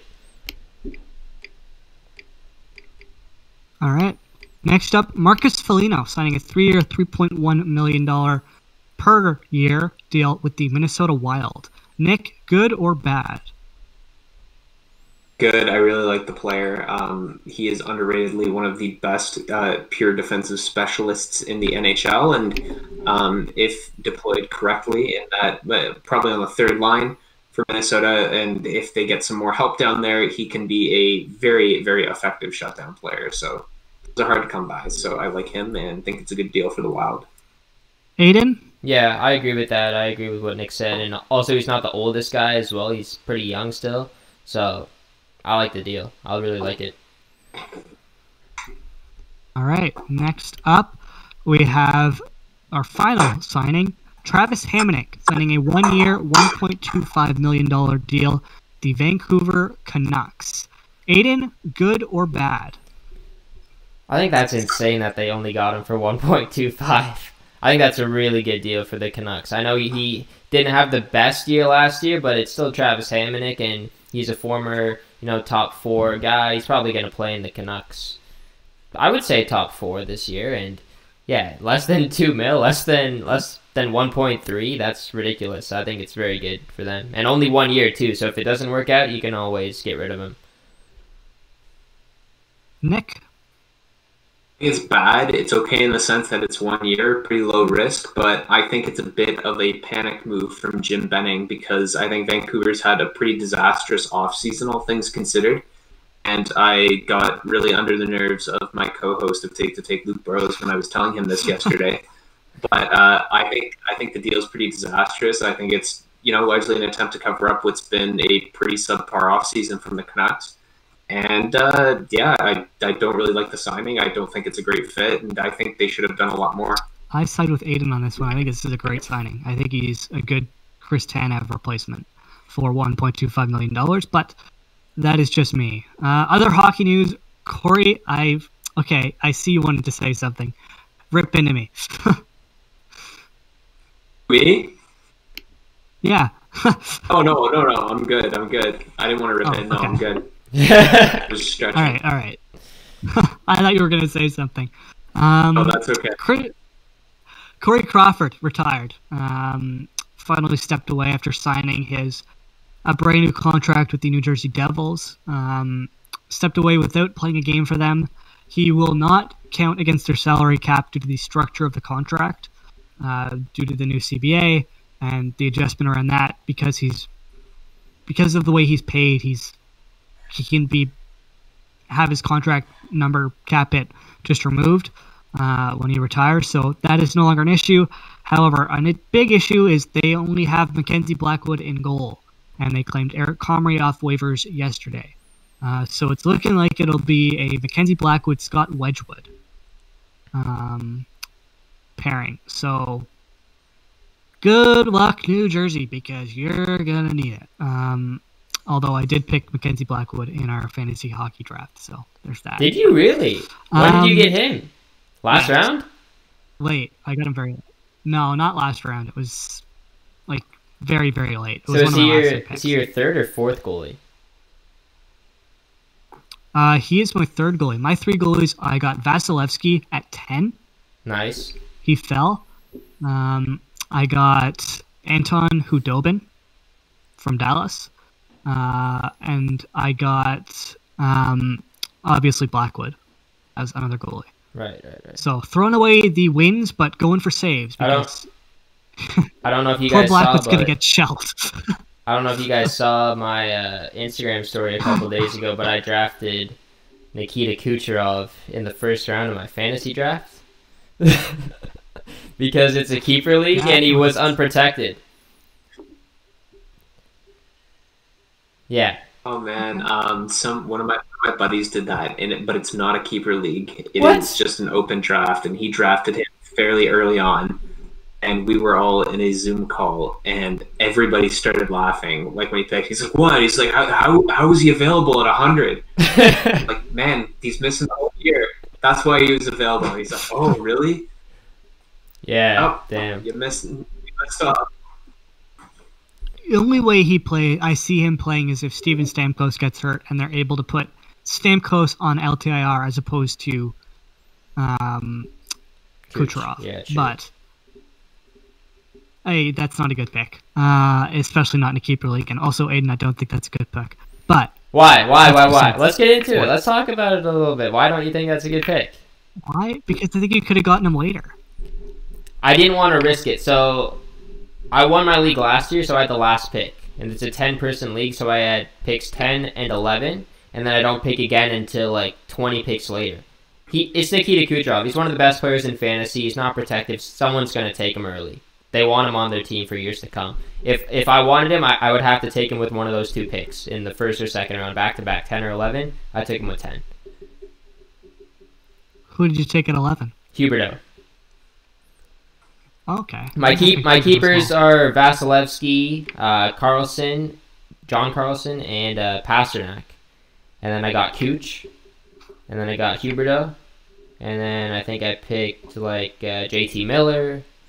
Who are some All other right, guys? we don't Corey need to- Krug. Yeah, you don't. Yeah, that's Our true. viewers don't care about our fantasy team. Carter Hart we as can well. talk about this after. That Carter Hart as well. Oh wow, Yeah, that's a nice pick. yeah. Mm-hmm. Other hockey news: Evander Kane files for bankruptcy. Oh, Vander Kane too. I got. That may not be a good pick anymore because he is in quite a lot of financial trouble right now. He has lost $1.5 million in gambling over the last 12 months. He is currently dealing with $26.8 million in total liabilities. He has $10.2 million in assets. These are all in court documents that were filed when he filed for bankruptcy. Those $10.2 million in assets are mostly in housing. He is considering opting out of this season due to the recent birth of his first child, who is like 6 months old or something around that.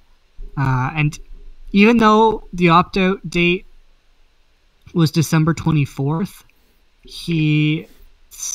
lawyer claimed that he can still opt out, although we don't know how. But I would assume that leads to the cancellation of his contract if they're doing it now.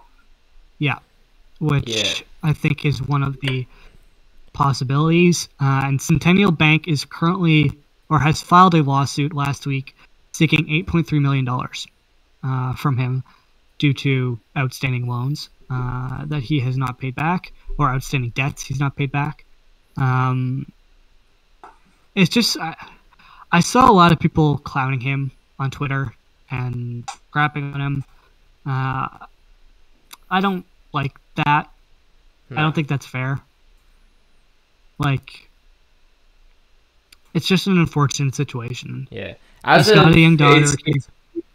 It's easy to dunk on him and say, well, that's why he wanted the Jake Paul fight. It's easy. That's an easy layup joke to make. But at the end of the day, these are real people, and everybody goes through some sort of financial hardship at some point in their life, and maybe there's some sort of gambling problem there that he's got to deal with away, and it sucks that he's a high-profile player and is therefore this sort of information becomes public.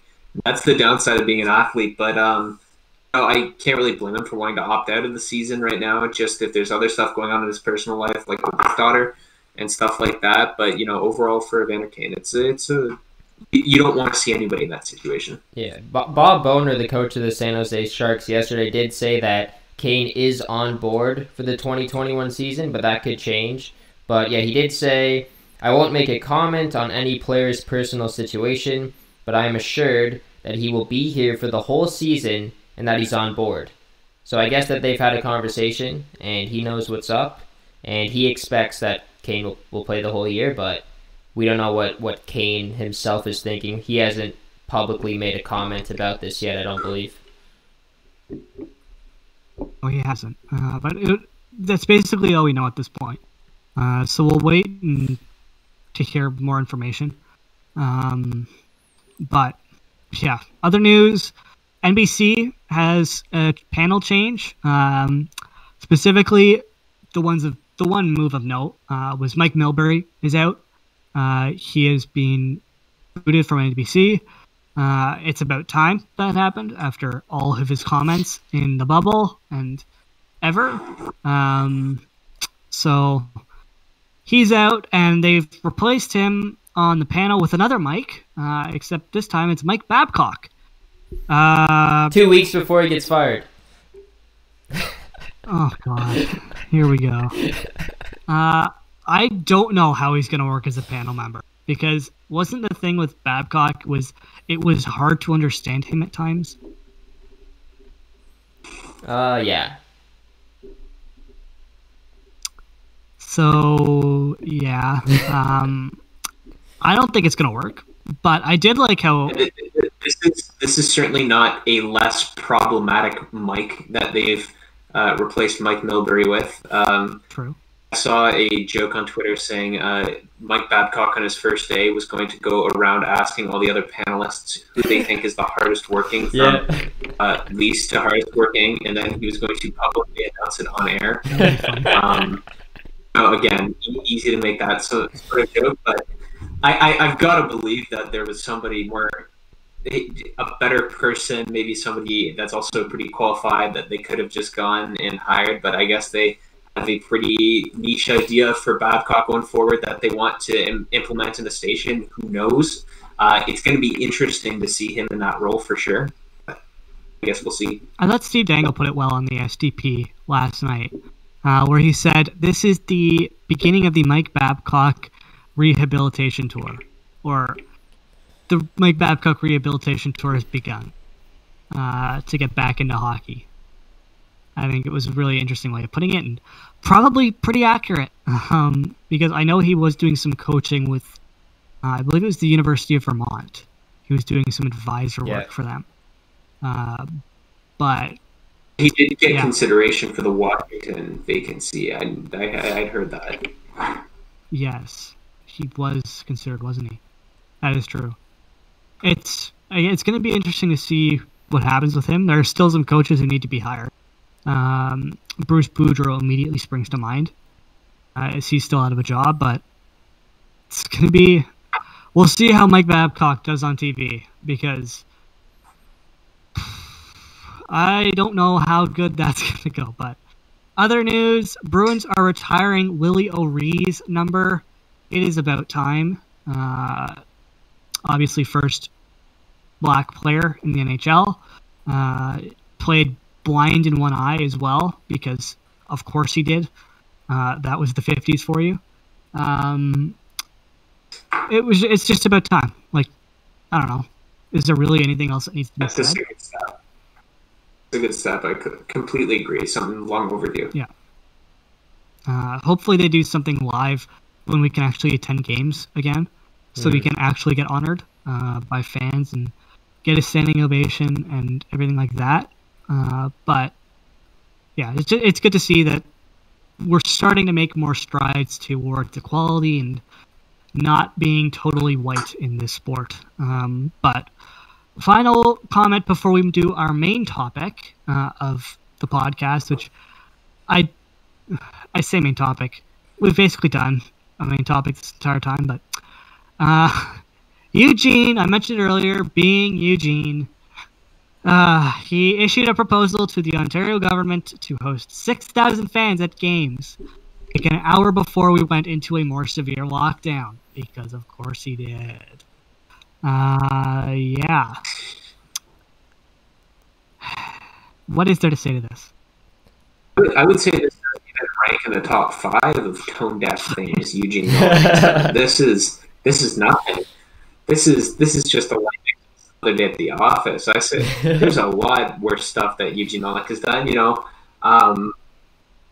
Obviously, this one I can almost excuse, because how is he supposed to know, like, that they were going to announce a more severe lockdown about an hour later? Like, he's got no knowledge of that. This was known. We knew about this lockdown since, like, last week.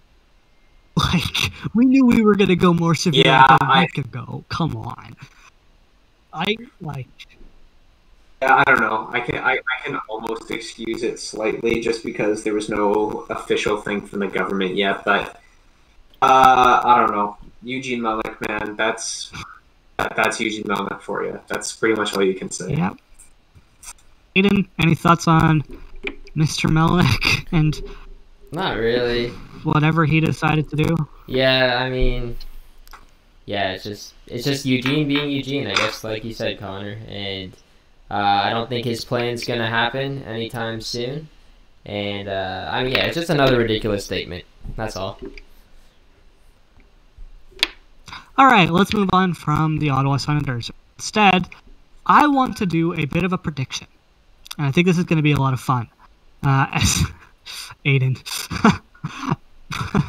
we made fun of Aiden before the show, or at least I did, because he didn't list his prediction in the doc where I told him to list his predictions. And I scroll up now, and all of a sudden, all the predictions are there. Let me just explain. Like, I opened the document, I saw that thing there with my name and your name and Nick's name, and I was like, okay, he's probably going to want me to put my predictions, but, like, why am I going to tell him, like, in advance? I'll surprise him with my picks, and then, I don't know, you guys are doing the soccer segment, and I got bored, and I just put them in there. You know what? I looked at the document in advance. I'm prepared for this show, man. All right. I trust you. We have some interesting debates coming up. Yeah. Okay. Let's finish with the North Division, because that's the one that matters to all three of us. And instead, we will start with the... What do we want to start with? Let's start with the Central, because I feel like I'm going to get in an argument with you two. I guess I'll go first, and then we can go down the list based on how I set the document up, which is Aiden next, then Nick. My predictions, we did our top 4 because that is the playoff teams.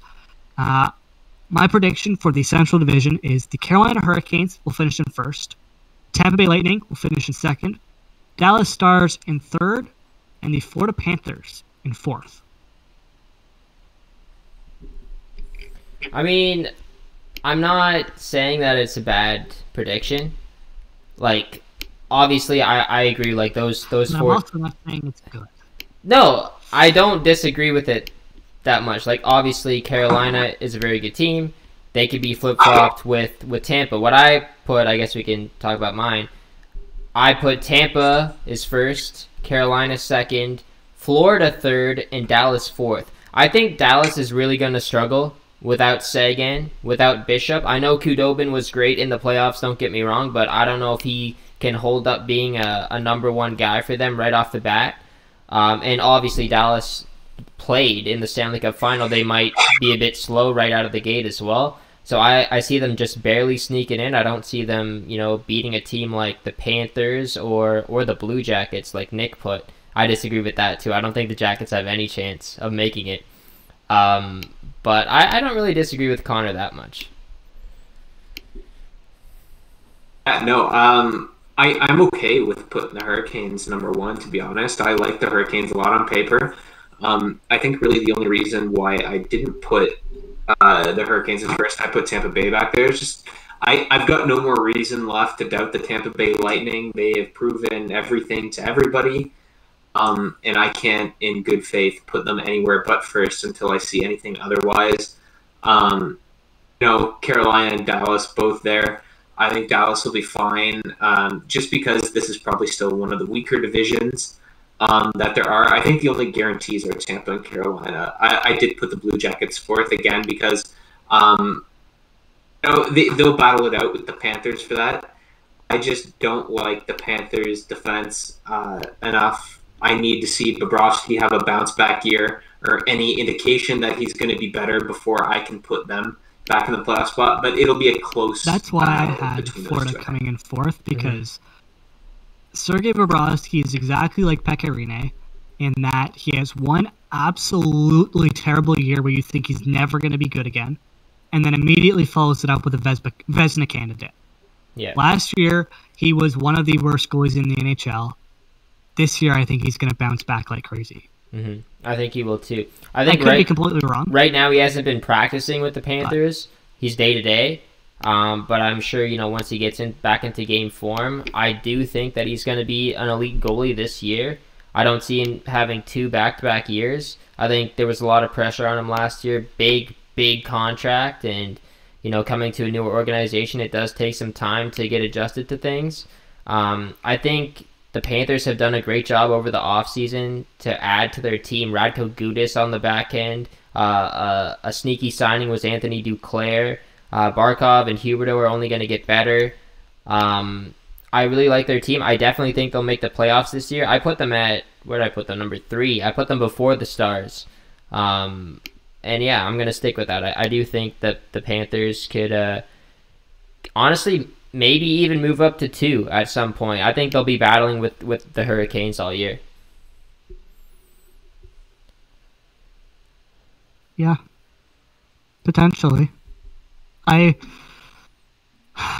think Carolina's going to be really good. Goaltending still scares me,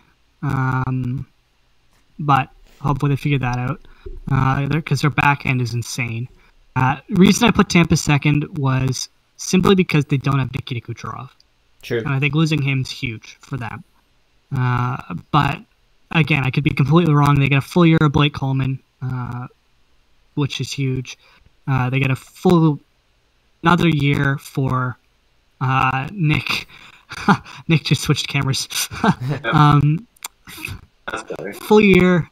Barclay Goodrow? Of Barclay Goodrow, yes. Full 4 year of Andrei Vasilevsky developing, because he's still very young. Brayden Point. So we saw what he could do in the playoffs. Point, yeah. Hard to doubt them. Yeah. Yeah, that was a tough division for me, but next division was borderline even more tough, which is the East Division. I went with Washington finishing first. I have the Boston Bruins finishing second. Philadelphia Flyers finishing third. And fourth, I have the New York Rangers. So no Pittsburgh Penguins for me. Counting not against Crosby and Malkin, but against everybody else on that team, because there's nobody else. That's debatable. Jason Zucker, Tristan Jarry, can't count on Jarry, Jake Gensel, a healthy Jake Gensel. Yeah. I wouldn't be counting out Pittsburgh ever. I think they're in the same territory as Tampa. You can't count them out yet. And they how many years have they made the playoffs for? Since like early 2000s? I don't see this year being that year. I think they beat out the Rangers for the final spot. I put Boston at 3. I think they're going to struggle, though. They might not even make it. I definitely think Pittsburgh is more of a lock than than both Boston or the Rangers, because I say the Rangers and Bruins have more question marks. And Connor, like you said, Crosby and Malkin, like even if it's just them two, they can just lead your team, even if it's just them. But I do see where you guys are coming from, though. Nick, what are your picks? Yeah, so I've got the Philadelphia Flyers in first place in the division. I think Carter Hart is due for a Vezina-esque season. I talked about this a lot on my own show. I think he's going to have a monster year, and I think it's going to carry them. Their lineup is very balanced, and I think that's going to lead them to charge up the division. The Bruins I have in second for the same reason I do the Tampa Bay Lightning first in the Central. I've got no reason ever to doubt the Boston Bruins. Yes, they're coming into the season a little bit banged up, pretty injured, but I still like a lot of the pieces they have on their team depth-wise, and I think they've got some of the best depth in the NHL. Always Tuukka Rask is they've got one of the best tandems in Tuukka Rask and Jarl Halak, and I think Charlie McAvoy having a bit more freedom on this team, not being constricted by guys like Zdeno Chara, and having the keys to do what he can is going to lead them. It's going to make them better, in fact. Capitals in third, long-standing good, and the Rangers in fourth. I think it's going to be between them and Pittsburgh, but I think the Rangers, based on goaltending, are going to be good. Yeah, I'd agree with that. Again, my big issue with Pittsburgh is they're relying on two goalies who've only had one good season. And Tristan Jarry and Casey DeSmith hasn't even had a good season. He's been a backup. No, that's right. They acquired Kasperi Kapanen to play on Crosby's wing, and it is very proven that Kapanen doesn't work on star players' wings, as evident with him playing with Beres and Matthews. Just didn't work. I just don't think Pittsburgh are what they used to be. I don't like counting it against Pittsburgh, but just don't think they have built a very good team. I think Jim Rutherford has ruined the Pittsburgh Penguins, kind of. Really? Like, you can't say that because he won them the 2 cups. He was the GM that brought in Kessel, that brought in Hagelin, Bonino, all those guys. But I like the Kapanen. Still a good GM, but yeah, I like how they got Kapanen. I don't like what they gave up. I think last year they were lacking a little bit of speed in their lineup, but I think Zucker helped towards the end of the year, and Kapanen's definitely going to help a lot with that. But there were also some questionable moves. Like, I don't like the Cody Ceci signing, obviously. Mike Matheson isn't the best defenseman. So that's going to be interesting to see how that works out. But I just... I was going to say, in my experiences, and I guess now both of yours, a team with Cody Ceci doesn't win anything. Yeah. Fair enough. That's why they won't. A team with Cody Ceci and Eric Goodbranson playing on the same defensive pair. Wait, is he gone or is he still there? Is going to be. Eric Goodbranson is an Ottawa Senator now. Oh. Or not? Yeah, not Goodbranson. Who is it? No, it is Goodbranson Matheson. you're thinking of. Oh, yeah, he Matheson. got traded from Anaheim. Matheson, thank you. Mike Matheson. Yeah. A pair with Cody Ceci and Mike Matheson is... I think Mike Matheson is a bit underrated offensively, though. If he gets a lot of the offensive zone starts, gets some power play time, then I like him as a player. But don't put him on the penalty kill. I don't trust him in his own zone. But I think offensively he has some upside, and he's only like 25, 26 too, so he can grow. Yes, but you're ignoring the fact that he's playing with Cody Ceci. Oh, they're not going to put him on the same pair, I don't think. Will they? They better not. They are. Really? They were on the same pair. Oh, okay. I did not know that. That's not good. Yeah. that's putting it nicely. Pittsburgh could be a very interesting team this season. Although they did get rid of Jack Johnson, so that's a positive. And True. Now he's a New York Ranger, so we will see how that goes. Defense is clearly not a main piece in the Eastern Conference. Eastern Division, I guess. Are we calling them divisions or conferences at this point? I guess divisions, yeah? Divisions. Okay. Well, let's go to the West before we hit the North. My picks, I have the Colorado Avalanche finishing first, the Vegas Golden Knights finishing second, with new captain Mark Stone, the St. Louis Blues finishing in third, and the Minnesota Wild coming in fourth. Aiden? Yeah. I like Colorado and Vegas. Like, I was flip-flopping between those two who would finish in first. I'll take Vegas strictly just because of the goaltending situation.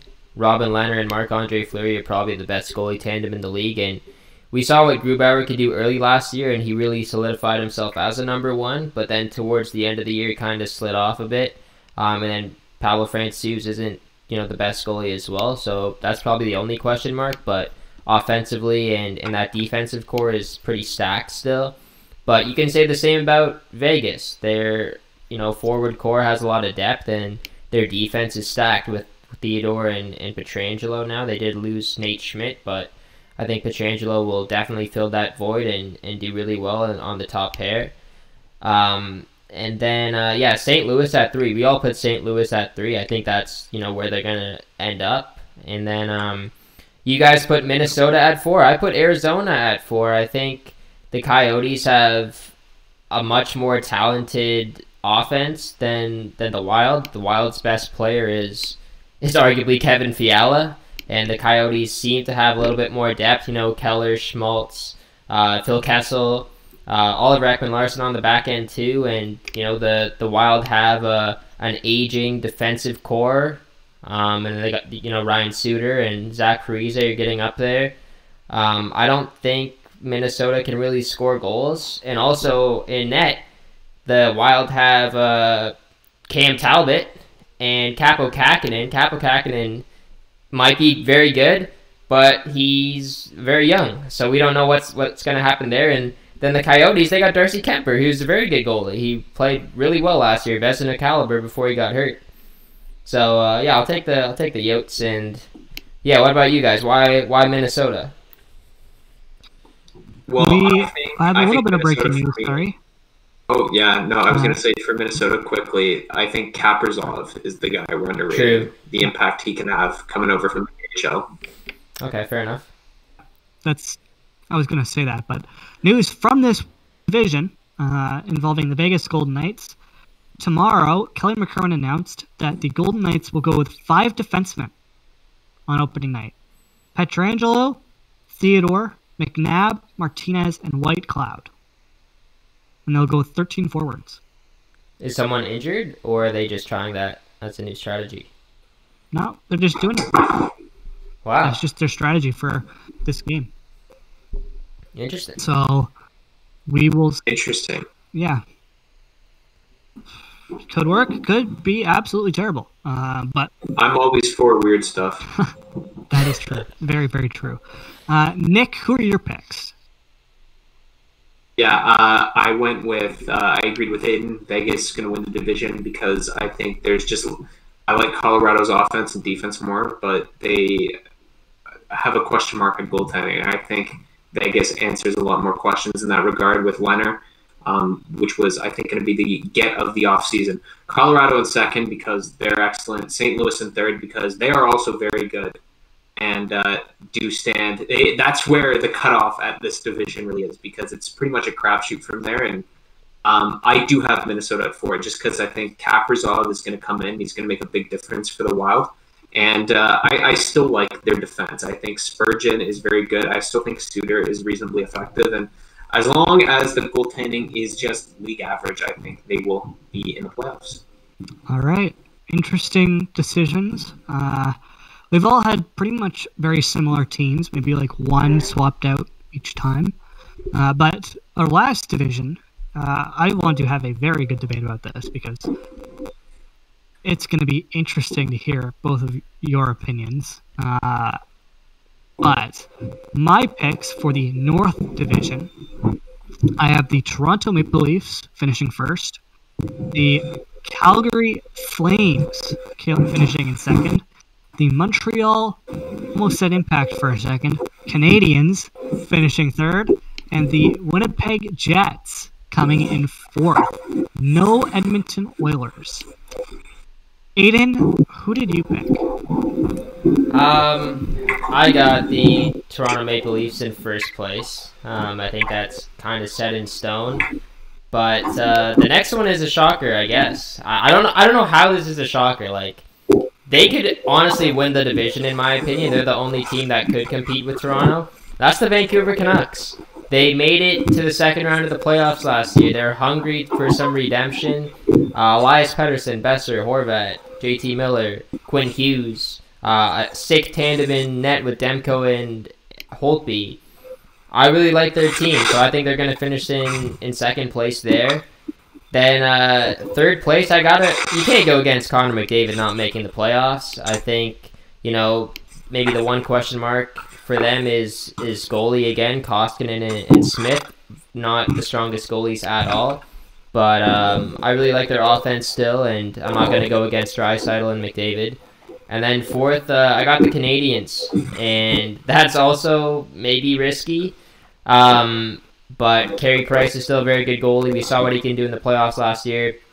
I like some of the adds that they made in the offseason. They still got a great defensive core, Shea Weber, Jeff Petrie.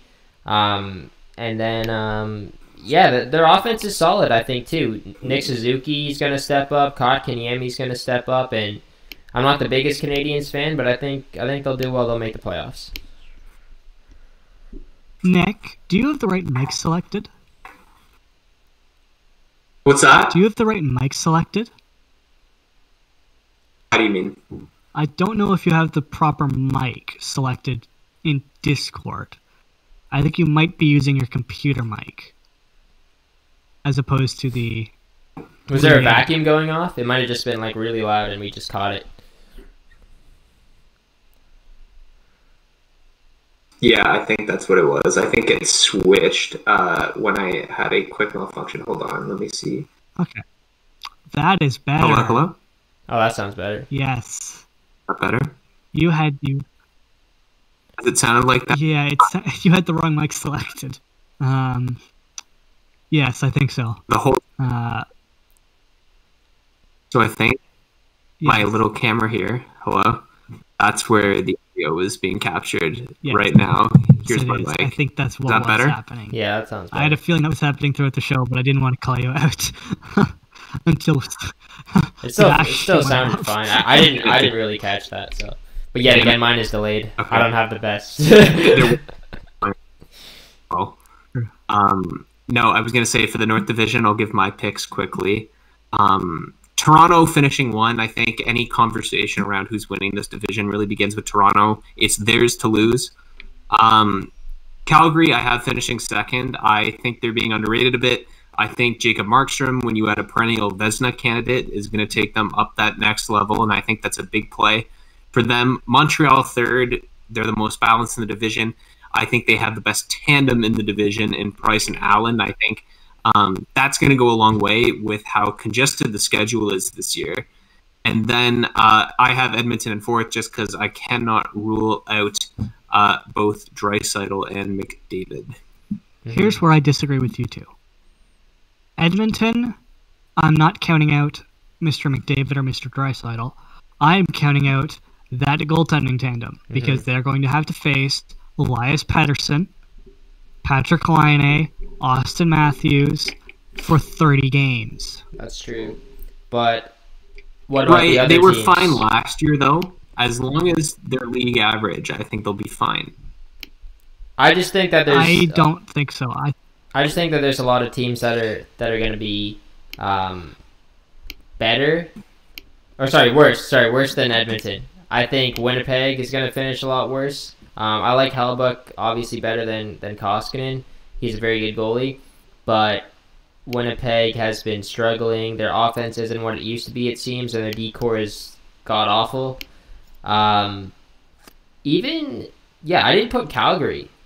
I don't think Calgary's going to be that good. Jacob Markstrom, He was insane with Vancouver last year. I don't know if it's going to be the same situation with the Flames. I think he might even turn into like a Bobrovsky in his first year. And then I don't really trust that trio of Gaudreau, Monahan, and Lindholm anymore. I think one of them has to get traded. I think they're due for a bounce back. Fair enough. Mm-hmm. I don't see them finishing as high as second though. I don't see there's any way. I'm really interested why you guys didn't pick Vancouver to not make it at all. Because they don't have any goalies. They don't have any goalies. Vancouver has no goalies? I said this to Luke. What do you mean? Demko's unproven. Yeah, I don't think it's been terrible over the last couple of years. Yeah, I think the goaltending is a clear downgrade. I think it's arguably the worst tandem in the division, along with Ottawa's. I don't like their defense on paper outside of Hughes, and their bottom six is a disaster for me. Wow. Okay, my thoughts are completely against all of that. I'm with Luke, I guess. I think Vancouver's going to be a scary team. I could see them competing with Toronto for the number one spot. I think you guys are miscounting out the fact that this team went the farthest in the playoffs out of all the Canadian teams. They have experience. They want some redemption. Elias Pettersson has proven himself to be a great player in the league. Jacob Markstrom, though. Not really. Thatcher Demko stole the show against Vegas in that series. 2 shutouts in a row, and then he put up a great performance in Game 7 as well. I think Demko is going to be a great goalie this year, and I think Holtby is a safe backup. In limited starts too. He was overworked in Washington. They didn't have a backup to go to. I think it's going to be a really good split. I think it's going to work out, but we'll see. It's a very open division. Holtby wasn't the starter last year. I'm saying over his career in Washington, he was overworked. And last year, yeah, he was the starter last year. Samsonov didn't play all the games. Played most of them though. I wouldn't say that. I think no. You're putting a lot of bank into a 7-game series in a bubble on Thatcher Demko, and you're putting a lot of weight into that. I think you're discounting the fact that Vancouver weren't an amazing team during the season, and if they lose Pettersson, they're done. Okay, but you could say the same thing about you could say the same thing about Edmonton, or the same thing about Calgary. Exactly. If they lose one player, it's done. If they stay healthy, Vancouver's offense is sick, and their power play is lethal still. I don't know. I disagree. I think Vancouver isn't going to be the best. I think there's no way they miss out on the playoffs. Edmonton's going to struggle because they have no back end. Edmonton have no defense, period. Oscar Klefbom's done for the season. So they're done. I don't think they'll be very good. It'll be the McDavid Draisaitl show again, and I don't think in a division as stacked as this, they're going to have what it takes to push enough games in their favor to make the playoffs. I could see them sneaking in the 4 seed. I just don't think they could do it. Winnipeg, I was torn on because obviously Laine wants out, but he's wanted out for 2 seasons now, and that has not been an issue as of yet. And they also have Connor Hellebuck, who is a Vezina winner. I think. Yeah, he won the Vezina last year, right? Yes. I think so, yeah. I think. Okay, yeah. Who knows? Did we even play hockey last year? It feels like it's so long ago. Yeah. That's a good point. In fairness for you, it was pretty much a year ago. It's been 10 months now, so yeah. Yikes. Yeah. So just think about that. It's only been 10 months since all this stuff started. It feels like it's been 10 years. But we're getting back to normal, so stay positive, people. Fingers crossed. Fingers crossed. Fingers crossed, yes. Getting vaccinated soon, hopefully. We'll see. But, yeah, I think Toronto's going to be the best team. I think Montreal could be sneaky good. I think the tandem's insane. I think their back end is really good. They've got crazy depth on the wing. Center scares me. I don't know how good their center depth is, but I think they could be very good. I think they could grind you really hard. I think the Sens could be an underrated, annoying team. They're going to be terrible, but they could be very, very annoying. Yeah.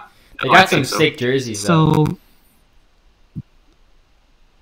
They'll be terrible, but they'll look good doing Exactly. it. So that's fine. That's all we care about. They look good doing it because their advanced analytics are just terrifying. But their eye test is great. It's the North Division is such a toss-up. There are 6 teams who can make the playoffs. Honestly, sorry. Very wide no open. offense. It's very wide open. No, I know. Trust me, I know. What's it going to take for Ottawa to make look, the playoffs you got- this year, Nick? Tim Stützle needs to be Connor McDavid V2. All right, Tim Stützle wins a Calder. Drake Batherson scores as much as he did in the AHL. Brady Tkachuk scores at least 20, 25 goals. Matt Murray hosts a 930 save percentage. Oh. I think And it's gonna be 90. and Nikita Zaitsev and God. Eric Goodbranson get left behind at an airport somewhere. That's what it takes. That's what it takes. That's good. That's the only way they'll make the playoffs. But I'm not confident in all those things happening. But who knows? If you told me a year ago that there'd be a pandemic, I would have said you're insane. So, crazier stuff's happened. Yeah, three teams serious injuries. Montreal lose McDavid. Montreal lose Price. Did I just say Montreal twice? Edmonton lose McDavid. Montreal lose Price. Yeah. And Vancouver lose Pedersen. Ottawa could be in the running there, honestly. But Who knows? there are a lot of things that need to go right in order for that to happen. Which the odds of that happening are very slim. But it's gonna. I'm not betting on It's going to be a crazy season. You're officially 3 hours and 20 minutes away from puck drop between the Toronto Maple Leafs and the Montreal Canadiens. It's going to be crazy. Do any of you... Oh, actually, I want to do this finally before we do our hot take segment, which we didn't tell Nick about because we never do and we always forget. I have one prepared so I can talk for a bit of time before you or make something up. I want to know who is going to be your prediction for the Stanley Cup final and who wins it this season. I'll go first so that you guys can think. Tough. I will say this leads into my hot take. Toronto Maple Leafs and Colorado Avalanche in the Stanley Cup Is that final. possible? I don't know if that's possible. Isn't it? it? I think it's because the divisions are messed up this year. I think the Leafs are playing either the either the East or the Central. I think in the final. Well, Colorado are in the West. Oh, they're playing them in the final. Yeah. So Okay. so they could play the Avs in the conference final, but I don't believe it's the final. So there's a chance that the Leafs could play the Bruins in the Stanley Cup final. Interesting. It was 4-1 in the Stanley Cup final. I would love it. I might kill myself. That would be so bad. I don't think I could handle Twitter after that would happen. Now I think that's how it works. Sportsnet put out like a playoff simulation thing today, and yeah, the Leafs are playing like the Avalanche, the Vegas Golden Knights, the Blues, the Kings in the conference final up until the conference final. Kings. They put the Kings in as like they did like an NHL 21 playoff simulation, and the Kings made it as I guess the 8th seed. Yeah. Did they just discover Jonathan Quick could play again? Yeah, he's still probably like rated 85, 84. He's got the poise, it's the poise. It's like a 99 poise. He needs to be a 99 if they want to make the playoffs because that team sucks. I wonder what Quinton Byfield's rated. Maybe he's rated pretty high, even though he's not making the team. Yeah. Okay, well, in that case, because it can't be Toronto versus Colorado, I will go with Toronto against the Carolina Hurricanes. I really wish we were playing like the Avalanche or Vegas, All right. but I shouldn't complain. If we make it to the Stanley Cup final, who cares who we play? Yeah. Nick, have you got yours? Yeah, I've got like no idea who's gonna play who in the playoffs. I'll go with Tampa Bay and Colorado, and I hope that can According happen. to Aiden. Yes, Tampa Bay and Colorado could work, and that's actually what Sportsnet predicted with the NHL 21 simulation. Colorado, Tampa. Oh, I should say Tampa Bay goes back to I think back. Tampa Bay repeats. Yeah. What do I say? I gotta stick with the Leafs because that was my hot take last week. Leafs will win the cup, and I'm gonna say the Flyers, and I really hate the Flyers. So if gosh, Leafs, please, this has to be the year. I can't stand it if the Flyers beat the Leafs in the Stanley Cup final. I would not be able to do it. Yeah. It's going to be interesting, but we'll wrap up the show with our hot takes segment. If you're not familiar with the show, at the end of each show, we do a segment called Hot Takes, where we make a prediction about the world of sports. So as Aiden referenced earlier in the show, he's predicted Babcock getting fired within 2 weeks. He was fired within 2 weeks. I've predicted in the past that MLB would be the first league back in early June, and they were the last league to come back.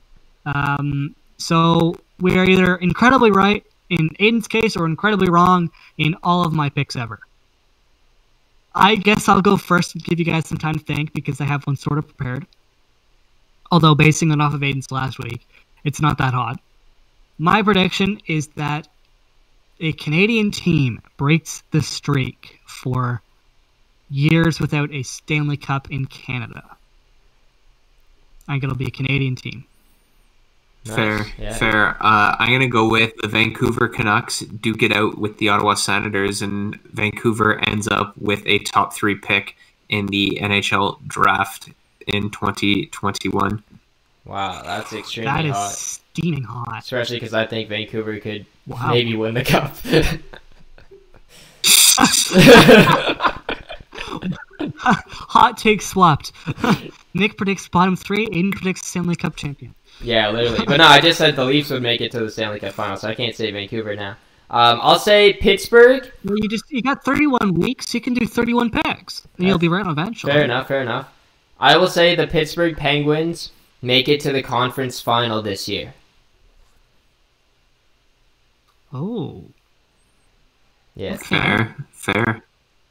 Yep, and then they'll lose to I like that. their Pennsylvania rivals in the Flyers. And the Leafs will have to win in the final and stick up for the Penguins a little bit there. Wow. All right.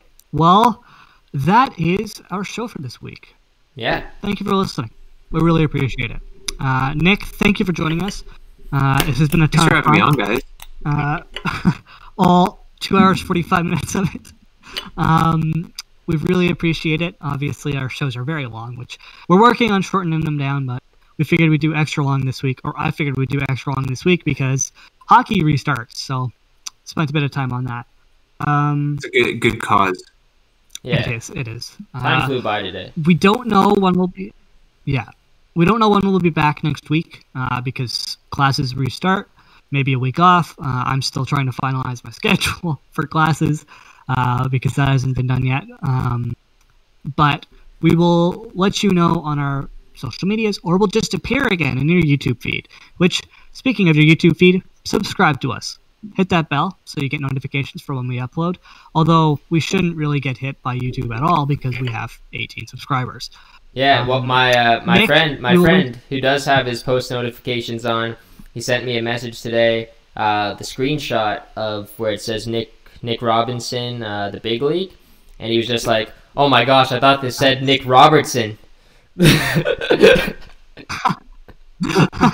And I was just like, yeah, maybe I should change it to that. I'm We gonna get some have more that viewers. guy around my name for the rest of my career. Yeah. Yeah, probably. But yes, we'll link all of your stuff down below, everything. We really appreciate you coming on. We can't wait to see what you do with your new podcast, who just followed me back on Twitter. 4-man advantage. So shout out to you guys for restarting that. Everything will be linked down below, apart from his Facebook, so you don't have to go through and scroll through every post he made in 2014. But with that, thank you for listening. We will see you next time. Enjoy the hockey tonight, and don't invade the Capitol building. Peace. Gotta stop.